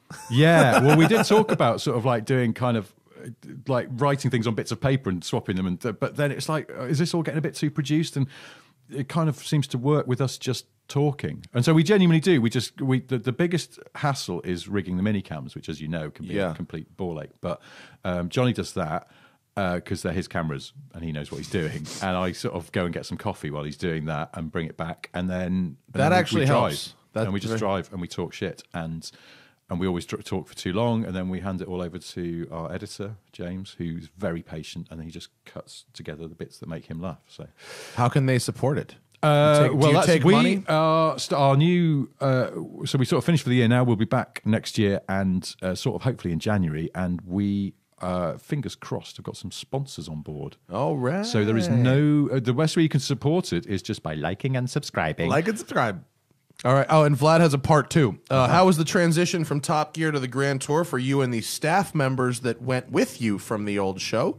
And how are you all getting along with the team that remained at the old show? Transition was fine, I suppose. It was like, new office and just remember to go to a different place. Slightly better office, I imagine. Yeah, but when I learned ruined it. that trailer was not a joke and was your actual office, that was a real fourth wall moment for me. It's like, hang on a minute, that shithole was really the office. Well, that was our studio office. Yeah, we had a slightly less shitty office in London, but we still ruined it, and we've ruined the Grand Tour office. I mean, it's full of crap. I was saying, there's an old colleague of mine who lives out here now, one of the guys who was researcher on the Grand Tour, and I went for a beer with him last night, and I was telling him, he was going, how much more crap's built up since I left? And I was like, oh my God, you wouldn't believe. I needed some bubble wrap the other day to wrap up something I'd sold on eBay, and we hadn't got any bubble wrap, but I realised we had got a stack of about 18 alloy wheels that were all wrapped in bubble wrap, so I just cut some off that. I was like, why have we got these alloys for old BMWs in the corner? No one even knows. And I think it just showed up. Yeah, it's almost like, we're a magnet for car-related crap. It's so funny. Is this a starter motor? And if so, what for? It's just, dreadful. Real mess in there now. That's so funny. But no, it was ever thus. How are we all getting along with the Top Gear team? Fine. Yeah, great. I mean, I saw Alex, who's the series editor of Top Gear, the other day for dinner, and he's a happy guy now. He's sort of got a new... Because he spent the summer doing They just had nothing. a little fucking shake-up over there, didn't they? Yeah, so they've got two new hosts. I feel bad for Rory. I feel Yeah, like Rory got I know, screwed. it's a bit sad. I think he was doing a good job. I thought he was doing a good job, and I don't quite understand. I don't know what was going on behind the scenes that led them to that conclusion, but I'm sure it was political of some kind. Yeah, I mean, what's interesting to me is that I thought for many years that when we were doing the show, the BBC was sort of wearily tolerant of what they perceived to be our kind of laddishness, this kind of, it's three blokes just, doing men's stuff and being annoying, and that they would want to move away from that kind of pure mannishness. But what they actually seem to have done with this new lineup is to kind of double down on it, because both those guys they've got in, You know, one of them. I've never heard of either of them. Well, no, that's the thing. They are quite well known in the UK, but yes, they're not internationally famous. They're not Matt LeBlanc. But yeah, well, when I heard Joey was leaving, I spoke to Harris briefly. Did you notice that Harris always calls Matt LeBlanc Joey? He always calls him Joey, and that's why I always call him Joey too now. I think, do you do this to his face? Yeah, he does. Does he? Yeah, he does. He does. It's funny. It's a really funny bit, actually. It's one of the fun. It's like he's now done it. You know, it starts out funny, becomes not funny, and then it comes back to being funny. It's back to being funny. Yeah. But I asked him, I was like, dude, put in a fucking good word. You know, hook it up. Maybe, right? Get the Pharaoh over there. And he said they really, really, really did not want they wanted someone very English. He used the word very English. He said not just English, like very English. Okay. I was like, okay. Well, the former captain of the England cricket team is about as English as you can That's get. as English as it gets. Find out he owns a tea plantation as well. He's super English, but most English person. So he's not as well, because I think to American ears, I don't know if you've heard him talking, but he's from the north of England, so he's got quite a sort of northern accent. So he's not sort of good evening. Yes, I've just been playing some cricket and I'm absolutely parched for a cup of tea, or maybe some warm brown beer if you have it with twigs floating in it. He's not. He's like he's Yorkshire, so he's like proper Yorkshire. All right, how you doing, mate? Yeah, oh, yeah. really? So, yeah, and so is and then Paddy McGuinness, the other guy who's a comedian and a TV host, is from Lancashire, so sort of broadly the same kind of latitude, but different longitude. Other side of the Pennines. If you were English, you'd go, oh, bloody hell, the War of the Roses. You know, these two counties basically fought each other. But yeah, he's also northern. So they're not kind of English in the way that you might perceive. Oh, okay. It's not Hugh Grant kind of stammering. Yeah, exactly. They're more kind of, all right, mate. At least now Chris gets to be short Jeremy, I guess, you know. I suppose. But yeah, no, in terms of us getting on, we get on very well. In fact, there was a really nice thing that happened over the summer because Top Gear was on hiatus because they were finding their new hosts, with Matt having announced he was leaving. And so they weren't making the show. And Andy, our exec, rang Alex, their exec, and said, have you got any spare members of staff? Because we're really short and we need some new people. That's nice. And there was a little kind of like in sport, you know, you get free transfer stuff. So yeah, we had one or two people sort of who, oh yes, because we took an editor as well. We had one of their editors came in. How kind. Stuff. Yeah. I mean, obviously we were paying them. It wasn't like, no. But yeah, and it was understood. We will, because we will come to the end of our need for them, just as you're firing back up, and that's the thing. They've gone back, and now Top Gear have taken two of our old researchers or assistant producers. Oh, that's nice. Because again, we've wound down. Keep these now. folks working. So it's all one big. I mean, it's not like one big happy family. We're two separate productions, but no, it's like you can have Easter at Dad's house and Christmas at Mom's house. Yeah. Miguel says, modern cars and engines are becoming so techy and complicated. What car and or engine can you still buy in a showroom that is as basic and simple as possible? What is the most basic new car? You can buy the Dacia Sandero. Have you seen that? I know that it's James May's favorite car. And they're about as simple as it gets, I suppose. I mean, you can buy a couple cars in America that are ridiculously simple, too. I mean, here's a Dacia Sandero. See, that's a fancy one. That's a stepway. Yeah. What's the most basic one? Well, if you can find one there. See, look, that's about as basic as it goes. That's fucking heinous. So they've started colouring in the bumpers now. They used to have. Yeah, I mean, here in America, you can buy a Nissan Versa Note. Can you still buy that? I think so. Wow. Yeah, you can buy. That's quite an old. A Versa Note you can buy in America. You can buy a Hyundai Accent is really cheap and basic. Now, who's that guy? I think I've heard you mentioning him on this show. Is it? He's the one who checks shipping notes and comes up with random bits of trivia. Bozy. Yeah, Bozy is my homie. No, so Bozy, who's on Twitter, is Hoonable. You guys should fucking hire him as a researcher. He is a genius. I love this dude. And his brother Bojan is the man as well. Bozy is a Serbian immigrant who came here as a refugee and as a child. And he is the fucking smartest person I know. And he goes through import documents and like crazy parts manuals and stuff. So this is why I bring it up. Anything. He was talking on Twitter the other day about, is it the Chevrolet Express van? Yeah. And he was talking about the parts in it and what they were first used in. And it was sensational. I mean, it's super nerdy stuff. It's No, like he's kind of amazing. high-frequency nerdery, but it's fantastic. Follow, it's B-O-Z-I, Bozy. People ask me all the time, like, who's that fucking guy you're talking about? Tatarevit? Bozy Tatrovic. Yes, Tatrovic. Oh, is that okay? He also does everything from he's bought and sold cars. He works on cars. This little Miata here is the car that I think that's me getting out of it. This is the car we race in AER. And he writes for Road and Track. He's written for Jalopnik, and he has the best nerdy fucking Twitter feed ever. Yeah. And so you should yeah, in terms definitely of follow simplicity, Bozy. I was thinking that one of those Chevy Express fans sounds like that. They are the most primitive shit boxes. Yeah, well, but the guy who was asking the question, he wanted simplicity. So. Yeah. I think they had an uptick in sales recently. Really? Someone, I think it was Bozy, I forget who it was, posted like something on Twitter that was like, here's all the cars that the Express outsold like all Jaguar, Maserati, and Land Rover together or something. Yeah. It was ridiculous. But I was going, well, there's something, because I think US car makers do this very well, that sort of, take well-proven stuff and just reuse it endlessly to just get not only get their money's worth out of it, but it's also, if it ain't broke, why fix it? We did that more back in the day. We did it a lot, like the 3800 V6 engine that went everything. Yeah, we reuse shit forever. Because I saw someone, I was in a supermarket car park this morning, and someone drove by an old El Camino, and it was just flattened out paint, ruined. It wasn't a show car; it was just obviously someone's car. Yeah, but I thought, now I bet that car is not too much trouble to keep going, because there's not much to it. It's simple. It was making a lovely sort of wet V8 burble. As it wet went. is a really good description. Blah, blah, blah, blah, blah. It's a good descriptor. And as it went by, I just thought, because that'll be what? It's a small block. Yeah, it's a 350 V8 and a 3-speed or 4-speed automatic gearbox and a basic solid rear axle. There's fucking nothing in to that it. car is an unknown quantity. Nothing. You can get all the bits for it. Yeah, and you yeah. can just mend the it with a most hammer. basic mechanical ability can keep that going. I don't have it. There's something weirdly appealing about that. I don't know. The most modern version of that would be our Crown Victoria. Yes, which you can get for $2,000 right now, and will run for a million miles with very basic maintenance. Someone down the street I'm staying on in Venice has got a Buick Roadmaster, the 90s one. Yeah. Which I bloody love. Wood-sided, a wagon. Yeah. Oh yeah. But I can't figure out if it's just someone who is a bit down on their luck and that's just their car, or if it's a hipster.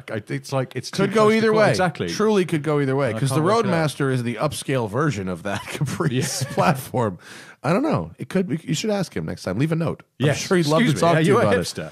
Or just hang around with my binoculars looking for sailor tats. Hipsters rarely admit that they're hipsters. Be careful. Let's see. Jono Twist says, all right, Matt, it's a work day now. Thank you for understanding that joke. Small question for Mr. Porter. What insidious car has Aaron Gold arranged for you, which we covered? Have you spotted any meth labs? No, sadly, no. And, no? I think you have. You just haven't noticed. That was a backdraft, wasn't it? Because I think last time I was on the show, we were talking about meth labs. Well, have you noticed in Venice the real upturn of street parked RVs that people are living in? Yes. Crazy, right? So my mate I was out with last night, who's just moved here in the summer, said that there's an app or a website that was for legitimate RV fans, sort of, pointing out nice campsites they could stay in Nevada or whatever. Yeah. But it's been kind of hijacked by these street RV people, and it's now used to sort of say, look, the cops won't bother you here. Yeah. This is a good place to park because there's no restrictions or parking permits or whatever. This one, you don't have to move your car for street cleaning. It's all that sort of stuff. Yeah. So that these people can just bed in. Straight up living in their RVs in the streets of Venice. Are they meth labs in there, or is that just... No, they're just let's call them the almost homeless. Right, yeah. You know what I mean? You can't, I don't know if you call someone who lives in an RV on the street homeless or not, but it's like they're almost homeless. Yeah. It's a bit, I don't mind it. I don't mind someone living in their RV in the street, except it takes up like 3 fucking parking spaces in an area where we're short on parking spaces already. There are a lot around Venice, aren't there, as well? A lot of RVs. If you're going to be homeless, this is a good place to be homeless. Well, the weather's nice. Warm, yeah. What does VT stand for? Was the last one. VT is the term you use to refer to as your films. Yes, videotape is what it stands for, and I know it's quaint, isn't it? And it's the bits that were shot on location and edited together, which was sometimes called films.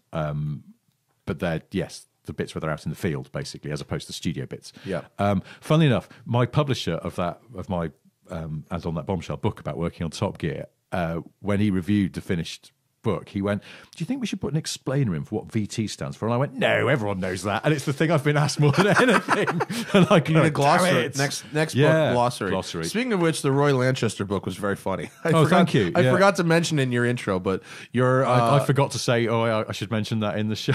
Yeah, he wrote a fictional autobiography of a fictional automotive journalist named Roy Lanchester. And what's the name of the book actually? It's called How to Be a Motoring Journalist. How to Be a Motoring Which is Journalist. sort of willfully misleading title because it's not. And there's a kind of I didn't really follow it through, but there was on Twitter sometimes I allude to the fact that Roy is kind of pissed off that the publisher made him call it that because it sounds like it might be a guide, and he doesn't want anyone to become a car journalist because then they might steal his gigs. So. It's a funny book. I really liked it. Charlie says hot dicks. I'll say that for $2. For $2. Hot dicks. Sean says, "This is how More you earn of that sort of This is thing. how you earn a living. $2 to say $2 to say hot dicks. Yeah, sure, okay.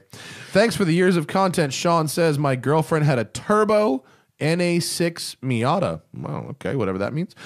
She sold when she moved to California. Thinking to get an S2000 or a new Miata to replace it. Want a stick shift convertible. I'm 6'3" and fit better in the S2000. Is the S2000 too old? Well, no. If you get a nice S2000, it's not too old. But a nice S2000 costs a lot of money actually now. Yeah, I was always a bit disappointed by the S2000 somehow. Never quite. Though apparently they're really sensitive to alignment. You've got to make They sure. are very sensitive to alignment. Really, really sensitive. And if you do a coilover suspension, they're really sensitive to like your shock settings and stuff like that. Okay, yeah. They're nice cars. If you think you want one and you can find the right one, you'll probably be happy with it. It's not that it's too old because like a Honda from 2003 that has been well taken care of will continue to take care of you, I think. Or have you thought about a BMW Z4M? Ooh. Or is it 3M? Do they do stick here? They do. Yeah. Yeah, the Z3M, Z4M are both nice. Sorry, Z, yes. Z. Yeah, you got to say Z in America, Richard. And if he's 6'3", he won't fit in the Z3M very well. The Z4 will be much better. Yes. That'll be tight in the 3. Yeah. Is the S2000 too old? No, I don't think it's too old. The key is just to find the right one. There's two kinds of S2000s. Really mint expensive ones and ones that have had the absolute shit beat out of them and you should never buy. Yeah. Also, There's almost can any nothing car in be between. too old? It depends on condition and stuff, doesn't it? A Honda from the mid 2000s is as reliable as a vehicle God, gets. yeah. You know, Yeah. so I would say no, it's not too old. But also the ND Miata, the new one, is pretty nice. If you can afford the new one with the new engine. I heard better. that's really, really good. It's really nice. I had a go in it for 5 minutes. I haven't had a real go yet. We'll try soon. But yeah, I like those two. Brett Barber says, "Good evening. Hello. I've recently purchased a high mileage Mini GP2. Oof, good grief. For 14 grand. Fiesta ST money. What modifications would you do to the Mini as a daily driver? Thanks for your time." So, now, boy. was this the one, GP2, that had, near as damn it, no suspension whatsoever? Yeah, like teeth rattling. Yeah. I remember going along a road that had sort of undulations in it, and I had the window open, and I remember thinking if I wasn't wearing a seatbelt, there was a very real chance I could just be thrown out of the window because there's one of the no stiffest travel. cars ever built. Holy mother of God! So the first thing, daily driver, Jesus Christ, put some softer springs and shocks on it. Softer springs and shocks. Maybe even downsize the wheels and put more sidewall. And then a Mini with two big wheels is a disaster. Yeah, you use small wheels on a Mini. It's one of those eternal problems, isn't it? Where as a car enthusiast and somebody who likes driving, you kind of go, yes, smaller wheels because you know it drives better. Yeah. But in the back of your head, you're going, yeah, but it does look really Big cool on rims. the big rims. Big yeah. rims. No, I say smaller wheels and tires, and like Richard said, softer shocks. Coilover suspension, set it soft. And also save your money for servicing because a high mileage Mini has a potential to be a complete nightmare. Every high mileage not say that this person's high mileage Mini is bad, but all I'm saying is every high mileage Mini I've been around has been a complete nightmare. Yeah. Because that car is not built in Germany.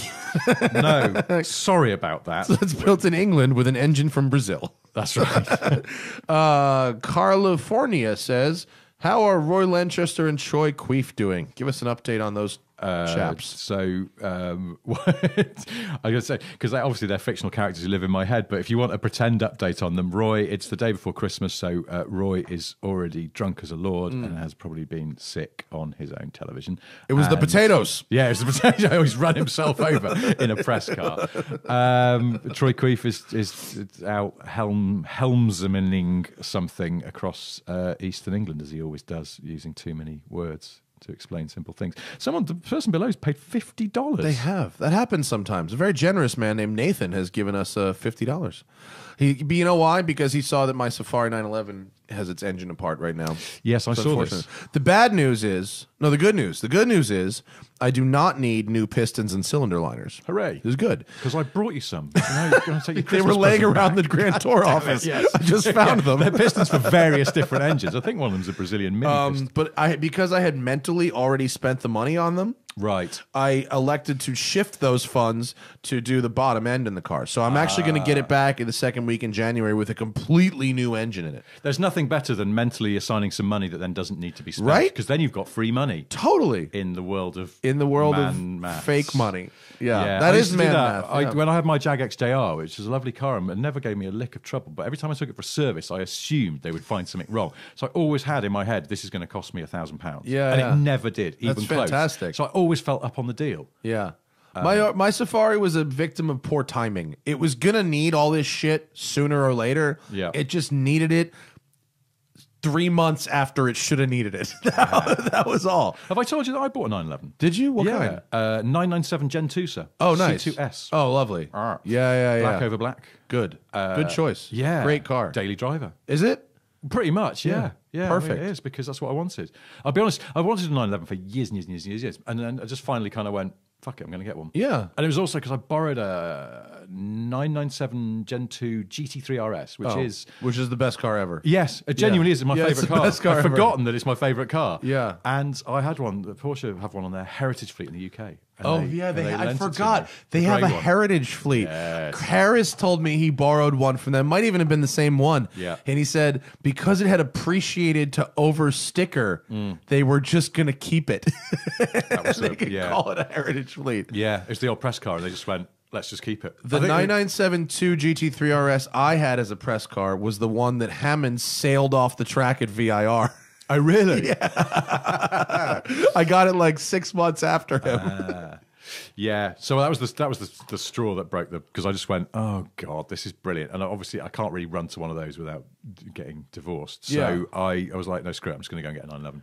But now that you have it, it's a shockingly reasonable proposition, isn't it? Yeah, it's great. Yeah, It's just just an works. awesome car. It just goes and stops and does everything, and it's Yeah. like it can do the boring commutey bits. Yeah. And the thing is as well, because I was sort of like, oh, do I stretch it to a 991, and then, but what I like about the 997 is the size. The size is better. It's a little car. Yeah, you don't. For the 991's a lovely car, but for all its extra size, it doesn't have any more space. It's the same amount of space, just in a bigger package. Well, there's probably a bit more room in the back, which is great, because one of the things about having a 911 and having children is you can put your children in the 911. At the moment, my kids are 4 and 1, so that's okay. So that's doable. As they get bigger, I may have to get a 991. Or a Panamera. I saw my kind of spirit Porsche this morning of the 991s parked up in Venice Beach.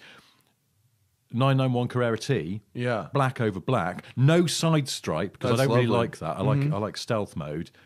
And it was just perfect in every way, just a really lovely, discreet spec. It had the back seats and the stereo put back in, because that's just down the Carrera T is awesome. It's unbelievably lovely. And my friend Batim at BBI Autosport said that with about 4 parts, he said $2,000 to $4,000, he can make 500 horsepower reliably in that engine. Okay, yeah, there's a company called Litchfield in the UK doing something similar.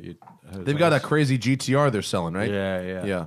But because I got out of a GT2 RS and into a Carrera T, driving on the road in Scotland, beautiful roads, and I just preferred the T by a mile. Just because it was more usable? More usable, and it was manual as well. Yeah. And the GT2 obviously is paddle. Which, I mean, my the GT2 is like a but psycho death machine. it's just too much. Yeah.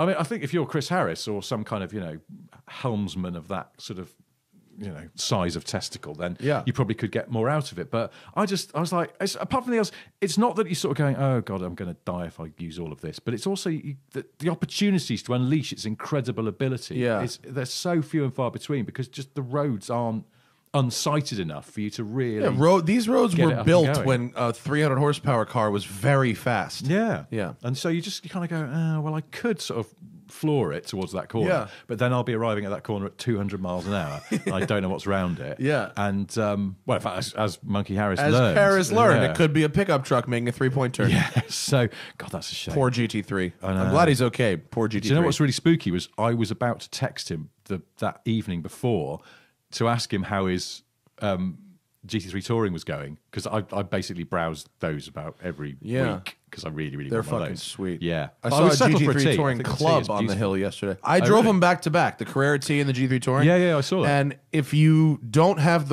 if you're on a tighter road, the Carrera T's faster. If you Yeah. don't have the room. Yeah. If you're on more open space, then, I mean, if you can afford the GT3 Touring, get that. Yeah. But, like, if not, you really don't feel like you're missing out with the Carrera When I T. first drove the Carrera T, Porsche brought, it was last Christmas, in fact, 'cause Porsche brought 2 left-hand drive ones over to the UK, and I had one for Christmas. And I then started working out if I sold my Porsche and my Defender that I could buy one, and then I thought, no, it's just stupid. Yeah. Mainly because I don't want to sell my Land Rover. But have you scratched the itch with the S? What, the 911 itch? Yeah, with your... Yeah. Well, I've scratched it, but it's just now it's just a permanent itch, and I sort of go, I probably never won't have a 911 unless circumstances dictate that would be a silly thing to have, because that does cost money to run. Like, I had it serviced, just a regular, but the big service. Plus, Yeah. it needed 2 new back tyres, and that was 1,200 quid. Yeah, it's expensive. And then one of the back lights had got a little crack in it, which is letting water in. Uh-oh. And the backlight was full of water, and that was 500 and something pounds for a new backlight. And you just go, really? Okay. But, again, in my head, I knew it was going to be an expensive car to keep. You can't. It's a 10-year-old car. Yeah. It's always going to need little things doing. Yeah. The fact that it feels absolutely good for another 10 years with not really falling apart, touch wood, is a testament to that's why you have a 911, isn't it? Yeah, because they are my properly 87 engineered. feels like a quality item. Yeah, that's... Did you know what? My next thing is not necessarily to get rid of the 997, but just to then get a 964 and 993. You just I need keep some it, air cool. just in my keep life. it going. I know. I saw a beautiful 964. I'm slightly obsessed with 964s at the moment. But they You go and up everybody else. I They know were it's annoying, pennies isn't it? I know. Forever. I They know. couldn't sell them 10 years ago, I know. and now everybody I wish wants I'd bought one. 7 of them. I I know. just squirreled them away. Uh-huh. Yeah. You and everybody else, my friend. God damn it. Yep. Let's see. Alan, thank you for your donation. I appreciate that. Sleepy996 says, Mr. Hotel Slippers wants to wish you guys a Merry Christmas. Thank you, Mr. Hotel Slippers. David Musso says, thank you for, I took him for a ride around Road Atlanta in the Jeep Trackhawk. You're welcome. The Trackhawk was hysterical. You had to go in one of those. No. That is the stupidest, silliest vehicle ever built, and it's really, really good fun. Is it 707 horsepower? Yeah, Is the it's one a out Jeep there? with 700 horsepower. It's really dumb, and it's also really Madness. fun. Dante Zero says, I've been thinking about engine swapping my NB Miata. Thoughts on putting in a Motus MST V4? What I is don't know that? what that is. Motus But- MST V4. What Is that engine a would bike you engine? put in a Miata? Oh, it's a bike engine, motor. V4. Now, V4s are generally... Oh, wait, is this the 4-cylinder LS motor? I don't know. Have they sawn cut? an LS in half? Maybe. I don't know. I think it's just a bike motor. Motus MST. Yeah, look. Motus part was Pratt and Miller. They raced GM, and this is a push rod 90-degree V4. This has got to So be it's a half an LS motor. Yeah, it's got to be what this is. I'm pretty sure that's what this is. It's the inverse of that. You know those Jaguar V6s that it's just a V8 with two Yeah, cylinders blanked off effectively. They should have left them open. You could have stored bottles in them. Yeah. I mean, I don't know what it takes to put in a Motus MST V4. I don't know if it fits. I don't know how that works. Yeah. I'm also going to ask why, because V4s are rough old things, aren't they? Yeah. They're not very balanced. No, I mean, I think if you're going to swap an NB and you want to do something really weird for a motorcycle, get one of those BMW K1600s Yes. with the 1.6 liter inline 6. I see your 1.6 litre inline 6, and I raise you the 2.3 litre 3-cylinder Triumph engine out of those Rocket 3 bikes. Triumph Rocket. Unbelievable. I was walking down the street a few months ago, and there was this unholy noise. You know when you sort of hear something from behind you, and as a car nerd, you can kind of go, hello, that's an M5, or Yeah, that's a 911. And Look at that it engine. makes the most extraordinary sound. And I was kind of like, what is that? And so there was this bloke on this massive bike going by. Yeah, I think, is that would you say a 2.3 liter? I think it's 2.3 triple, yeah. Wow. And it looks awesome with that header. Yes, it does. So there you go. Get one of those. I just was in the canyons the other day, and I heard a guy riding an uncorked CBX. One of the, you know those? No. The Honda CBX that was 1,000cc transverse inline 6 motorcycle. Yes, I have seen those. And it sounds crazy with a straight pipe on it. Really? Like an F1 car. Crazy. Really? Yeah. Does it rev to something insane? It revs like 11. Right. It's not high for a bike, but it's high for a, straight six. Yeah. I think if you want to swap in a bike motor, I think the BMW inline 6, I don't know about the Modus, but go for it. Fuck it. Have fun. Why not? Enjoy yourself. Yes, we should be encouraging this. But if you can find a trash Triumph Rocket 3, I think that's got to make big power too, right? Well, exactly, because you think about it, just the sheer capacity of that engine, it's going to have a bit of torque. Yeah. Where bike motors generally don't. I mean, it's a bigger displacement than the NB motor. Yeah. But it's a 3, so it might still fit in. I don't know. It might fit. Who cares? If not, just throw a Honda K series. Dan say 0-15. Yeah. Try it. Try it. Let us know how it goes. Might like Freddie Skeets says, I'm in the UK and I've been driving for 2 years now. What do you recommend for 1,500 pounds to 6,000 pounds? Fun to drive, but somewhat usable and won't kill me, and cheapish insurance. Ooh. You know the UK market, Richard. This is your question. I don't know. I mean, for That's that kind of pretty money, fucking you could get like an old 106 Rally. They're great. A Peugeot 106 Yeah, Rally? yeah. Okay. And they're fun to drive. You won't kill me. Well, I mean, anything could kill you. If we were in America, drown I in would an inch say of water, get a can't you? 2000 Honda Civic Si Coupe. That's what I would say in America. But you guys don't. We It didn't doesn't have work those. like that. Yeah. Hey, I tell you what you could get for that money, which is an underrated fun car, is that the last Celica that we got, or Celica, I guess you'd say. Is that the angular one? Angular one, yeah. Yeah. And with the 190 engine in it, it was surprisingly nice. Okay. Quite light. Can you get one for under 6,000 pounds? Oh, God, I'd imagine so. Or that generation of MR2, the third generation MR2. Mind you, I mean, they're a bit frisky. Evo had one as a long-termer, and I borrowed it for the weekend, and they forgot to tell me as they waved me off on a Friday evening, have fun, have a great weekend. I was going away somewhere, and I was like, oh, brilliant, convertible car, fantastic. I was going away on my own to meet some mates, because that car had no trunk, so it's fine. Sort of had all my stuff on the passenger seat. Off I went. Bye. See you on Monday. And they'd forgotten to mention the back tyres were basically pulled. And that car was a bit of a handful at the best of times.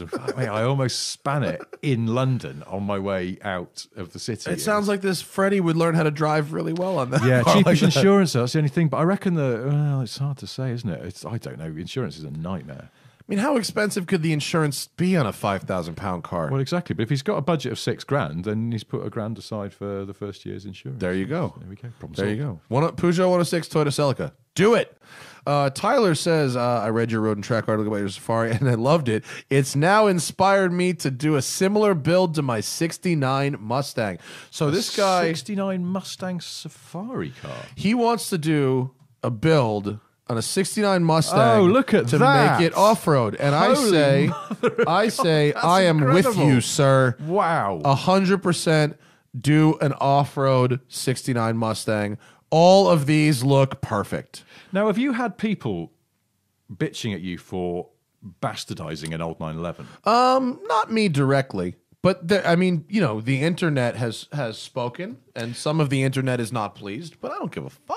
Well, because I look at that and I go, oh, I bet that upsets Mustang purists. But then what you've got to remember about those old Mustangs, and the same is true of old 911s, they're not actually rare cars. They're not. There's They're not. loads of them There's a around. lot of them around. You can buy anyone. I think anyone can buy you can find anything you want, right? Get in, like, people who complain about ruining a car or whatever when they're not like in the game. Like, I didn't come and ruin your fucking car. Like, go buy one. It's a format for a show. If you want to be the preserver of 911s, fucking open a museum and fill it with 911s. Yeah. I will never be the guy to tell you not to do that. Yeah. You know what I mean? But like, by the way, my car drives awesome. Does it? Now, again, it's a sign of getting old, but I have for some time been quite obsessed with cars that ride properly. Is the ride nice? Yes, Is it it? rides well, and I can go full throttle over speed bumps, and Nice. it's beautiful. Good. It is. I'm sorry it's not here now, but next time you No, come back to I'd really like America, to see it. you'll have a go in it, and it's fucking great. And I think this dude's 69 Mustang off-road car will be sweet. There's a guy in Rally America who who raced a rally IROC, who had a fucking it was oh man, Rally America. Let me find it. Where it was? Oh, here it is. This guy. This is an actual. This is a competition rally vehicle that I watched race, and this thing was cool as fuck. Have they photoshopped out his arm out the window firing a pistol into the air? Because that is the most American thing I've ever seen. I think, if you did this exact thing with the fog lights on your Mustang, I think it would look rowdy as can be. And this guy did well. This guy did really well too. Look, here he is. Here he is. Yes, this is a legit guy. He took this thing very seriously, and his car did well. It was fucking great. It was very fun. I recommend God bless it. you, sir. What the fuck? Come back. Yeah, do that. Okay, where are we at here? Do we get the new Suzuki Jimny in the U.S.? No, we do not. There was one here in L.A. though last week. Yeah, they had one around as a demo car. Have you been around one? We did a whole. Again, sorry to one? plug. We did a whole Smith and Sniff with it, and we got I think it's our most watched video. Actually, well, it's like a viral car. Yeah, but I don't think it would sell in America. So it's too small. Yeah, did you enjoy it though? Comically small. Yeah, I absolutely adored it. I liked it more than reason. I still can't figure out why I liked it so much. It's just got personality. It is charming. Although someone rightfully said on Twitter, if you're upset about the Jimny not coming here, just buy a Jeep Renegade and shut up. which now that I think about it, is like, yeah, he's got a point. I thought you were going to say they said just buy a Mercedes G-Wagon and park it further from your house. Oh, look at that tiny car. No, it's just far away, man. That's funny. Because it is. But I don't really like the G-Wagon, even the new one.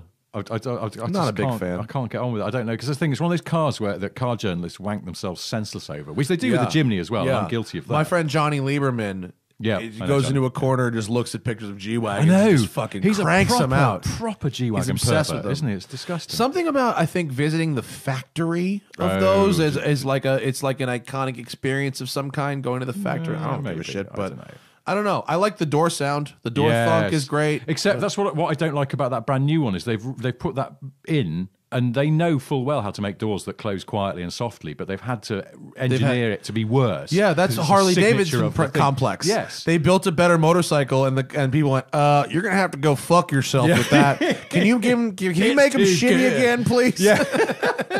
And that's the thing with the G-Wagon. It's just like they're sort of, and it's so un-Mercedes, they're sort of relentless in their pursuit of technology and perfection. And yet for this, they have this little rush of blood to the head, and they make it retro, and they're not generally very retro as a car company. No. Like the SLS and stuff. The SLS was mildly retro, but mostly in general, they're future looking. Yeah. And then they do this sort of funny, idiotic, exceptionally expensive 4x4 that is willfully worse than it could be. It's all about the margins, bruh. But also what I think it exposes about car journalism generally is that all these people who crap on about handling, sort of, the kind of nuances of handling, and that's why we voted the blank over the blank, because that's why the Giulia won anything. Yes, because it's on limit steering feel and lack of tread shuffle when you're in constant state high-speed corners really made it the winner here. And then all these car journalists who've sort of agonised over this kind of stuff that people really won't ever experience. And they'll go, oh, I love a G-Wagon. You go, but it handles like toss. So you're basically admitting that handling isn't that important. You've unwittingly just undermined your own Tillermanship, sir. Somebody wrote an article last year that was like how to be a British car journalist. And one of the steps was, you say that the last version was shit, but then they changed, they added 0.5 millimeter of toe out to this one, and all of a sudden the handling is spectacular. Yes. There's a lot of that goes on. So Jimny, thumbs up? I know, I absolutely adore it. I really do. In fact, oh God, no, I can't say. There was something I was going to say, and I can't because it's going to blow a surprise. On the Grand Tour? No. Oh. Something else entirely. Okay. I'll tell you That's after. okay. Keep it to yourself for now. Yeah. Tease it. Thomas Harrison Lord from England says, is Richard working on more books for next year, and where do you find the motivation to write so much? You write a lot. I don't think I do. Do I? I think you do. I think the people who do write a lot think it's not a lot, but it really is. Maybe. Yeah. Maybe I should write less. Because I'm fundamentally really lazy. So, but that's the thing. Funny enough, when I did the Roy Lanchester book, that was me, a rare thing of me deliberately like kicking my own arse and to not be lazy. How long did it take you to write that book? Well, fits and starts, because what happened was I kind of decided it was a good idea, wrote some notes, then put them in a drawer and didn't think about it for like 2 years. And then when my daughter was born last year, I was staying up late to do a little bottle feed in the middle of the night. And I had all this spare time. I was just sitting up watching TV, and I was like, this is a waste of time. I should do something productive. So I started writing, made myself like write an hour a night. And that's how I got started. The problem is then you get in deep, and it's like, right, I've done about 2/3 of this book. I basically need to finish it. And that last third was harder work, because by then that routine of staying up late to bottle feed my daughter had changed. I wasn't doing it. So I had to make time to write, which is always... I'm really fascinated by, because you know, that's what I do for a living. I write stuff, and I'm always fascinated by other people's, how they write. Yeah. Because I always assume I'm doing it wrong. And so, you know, there's a lot of that stuff where you can read about like famous writers' processes. Yeah, their processes. And I'm obsessed with reading those, because I'm always like, oh, how did Hemingway do it? I went to Hemingway's house in Key He West. drank a bottle of rum. Yes, exactly. He went and fought in the Spanish Civil War. Pet a three-toed cat for a while. Well, that's it. So I went to his house in Key West where those three-toed cats are. I think there's six-toed or three-toed. How many toes do they have? It's the wrong number. It's but the wrong I think number, it's six. I think it's six-toed. And they let you into his little office there, and he's got his typewriter there. And they said, and Hemingway used to come up here and he'd write 400 words a day. And I was like, what a lazy bastard. That's like half a column for Evo. I do that in a morning. But Hemingway's cats have brilliant. 6 toes, in case you care. And he wrote 400 words a day. Yeah. While fucking blackout drunk. Then he got blackout drunk and went marlin fishing or whatever. What a life.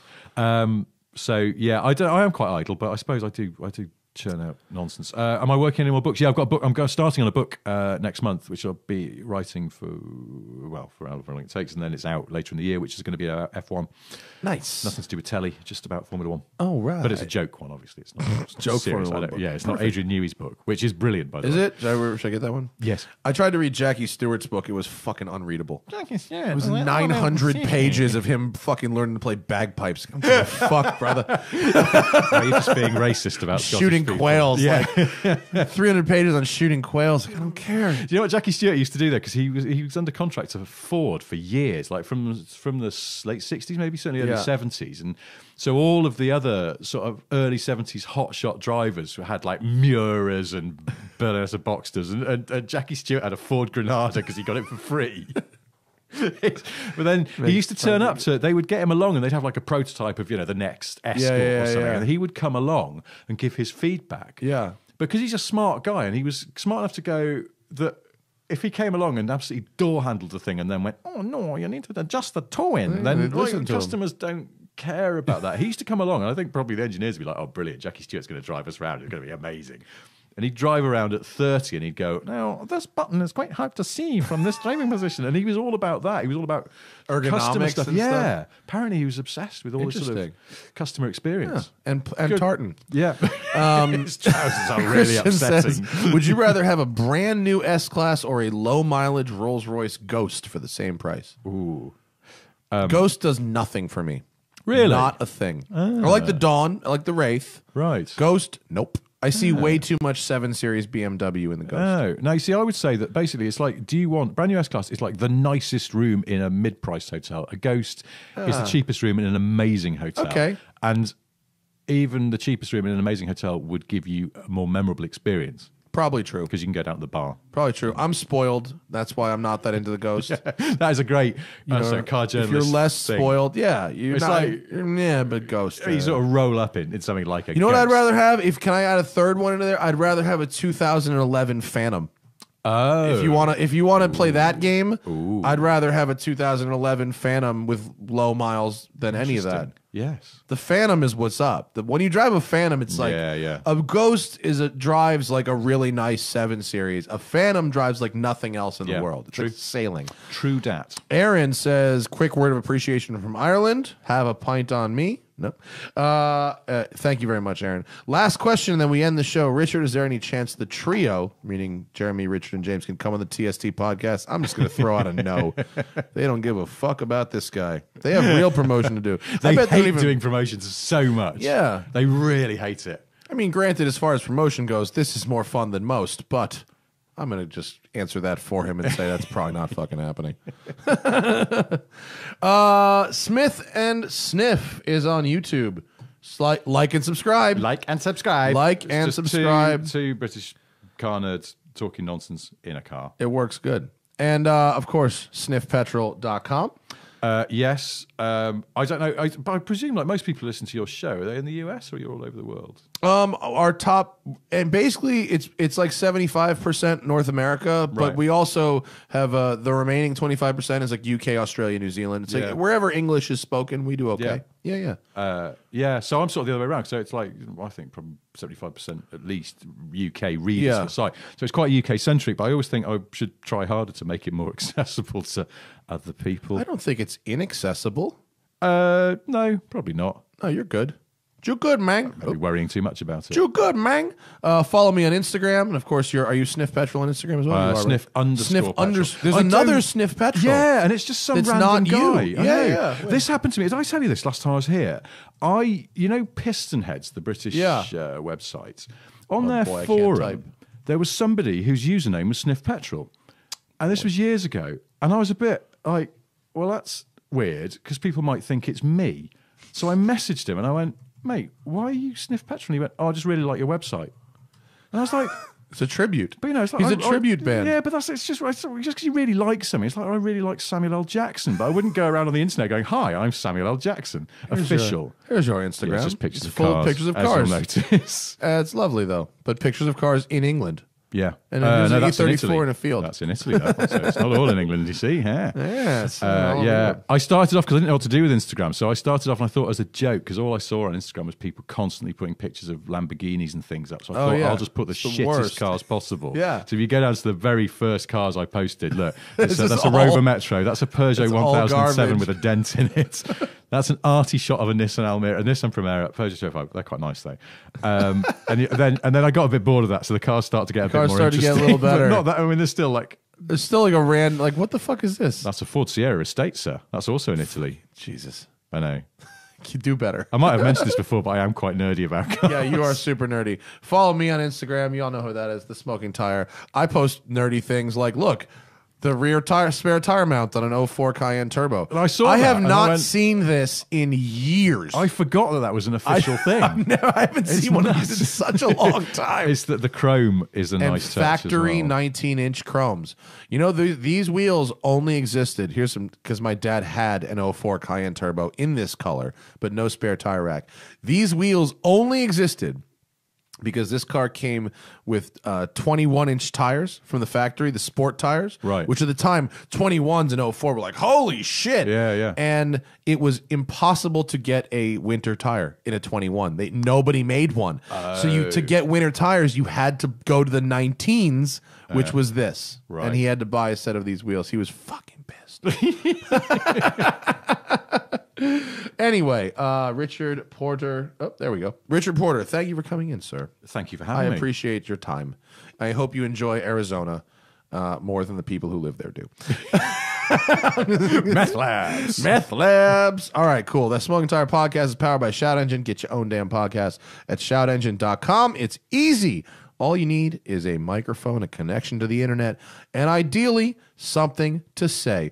Merry Christmas, y'all. I will see you next time. Bye.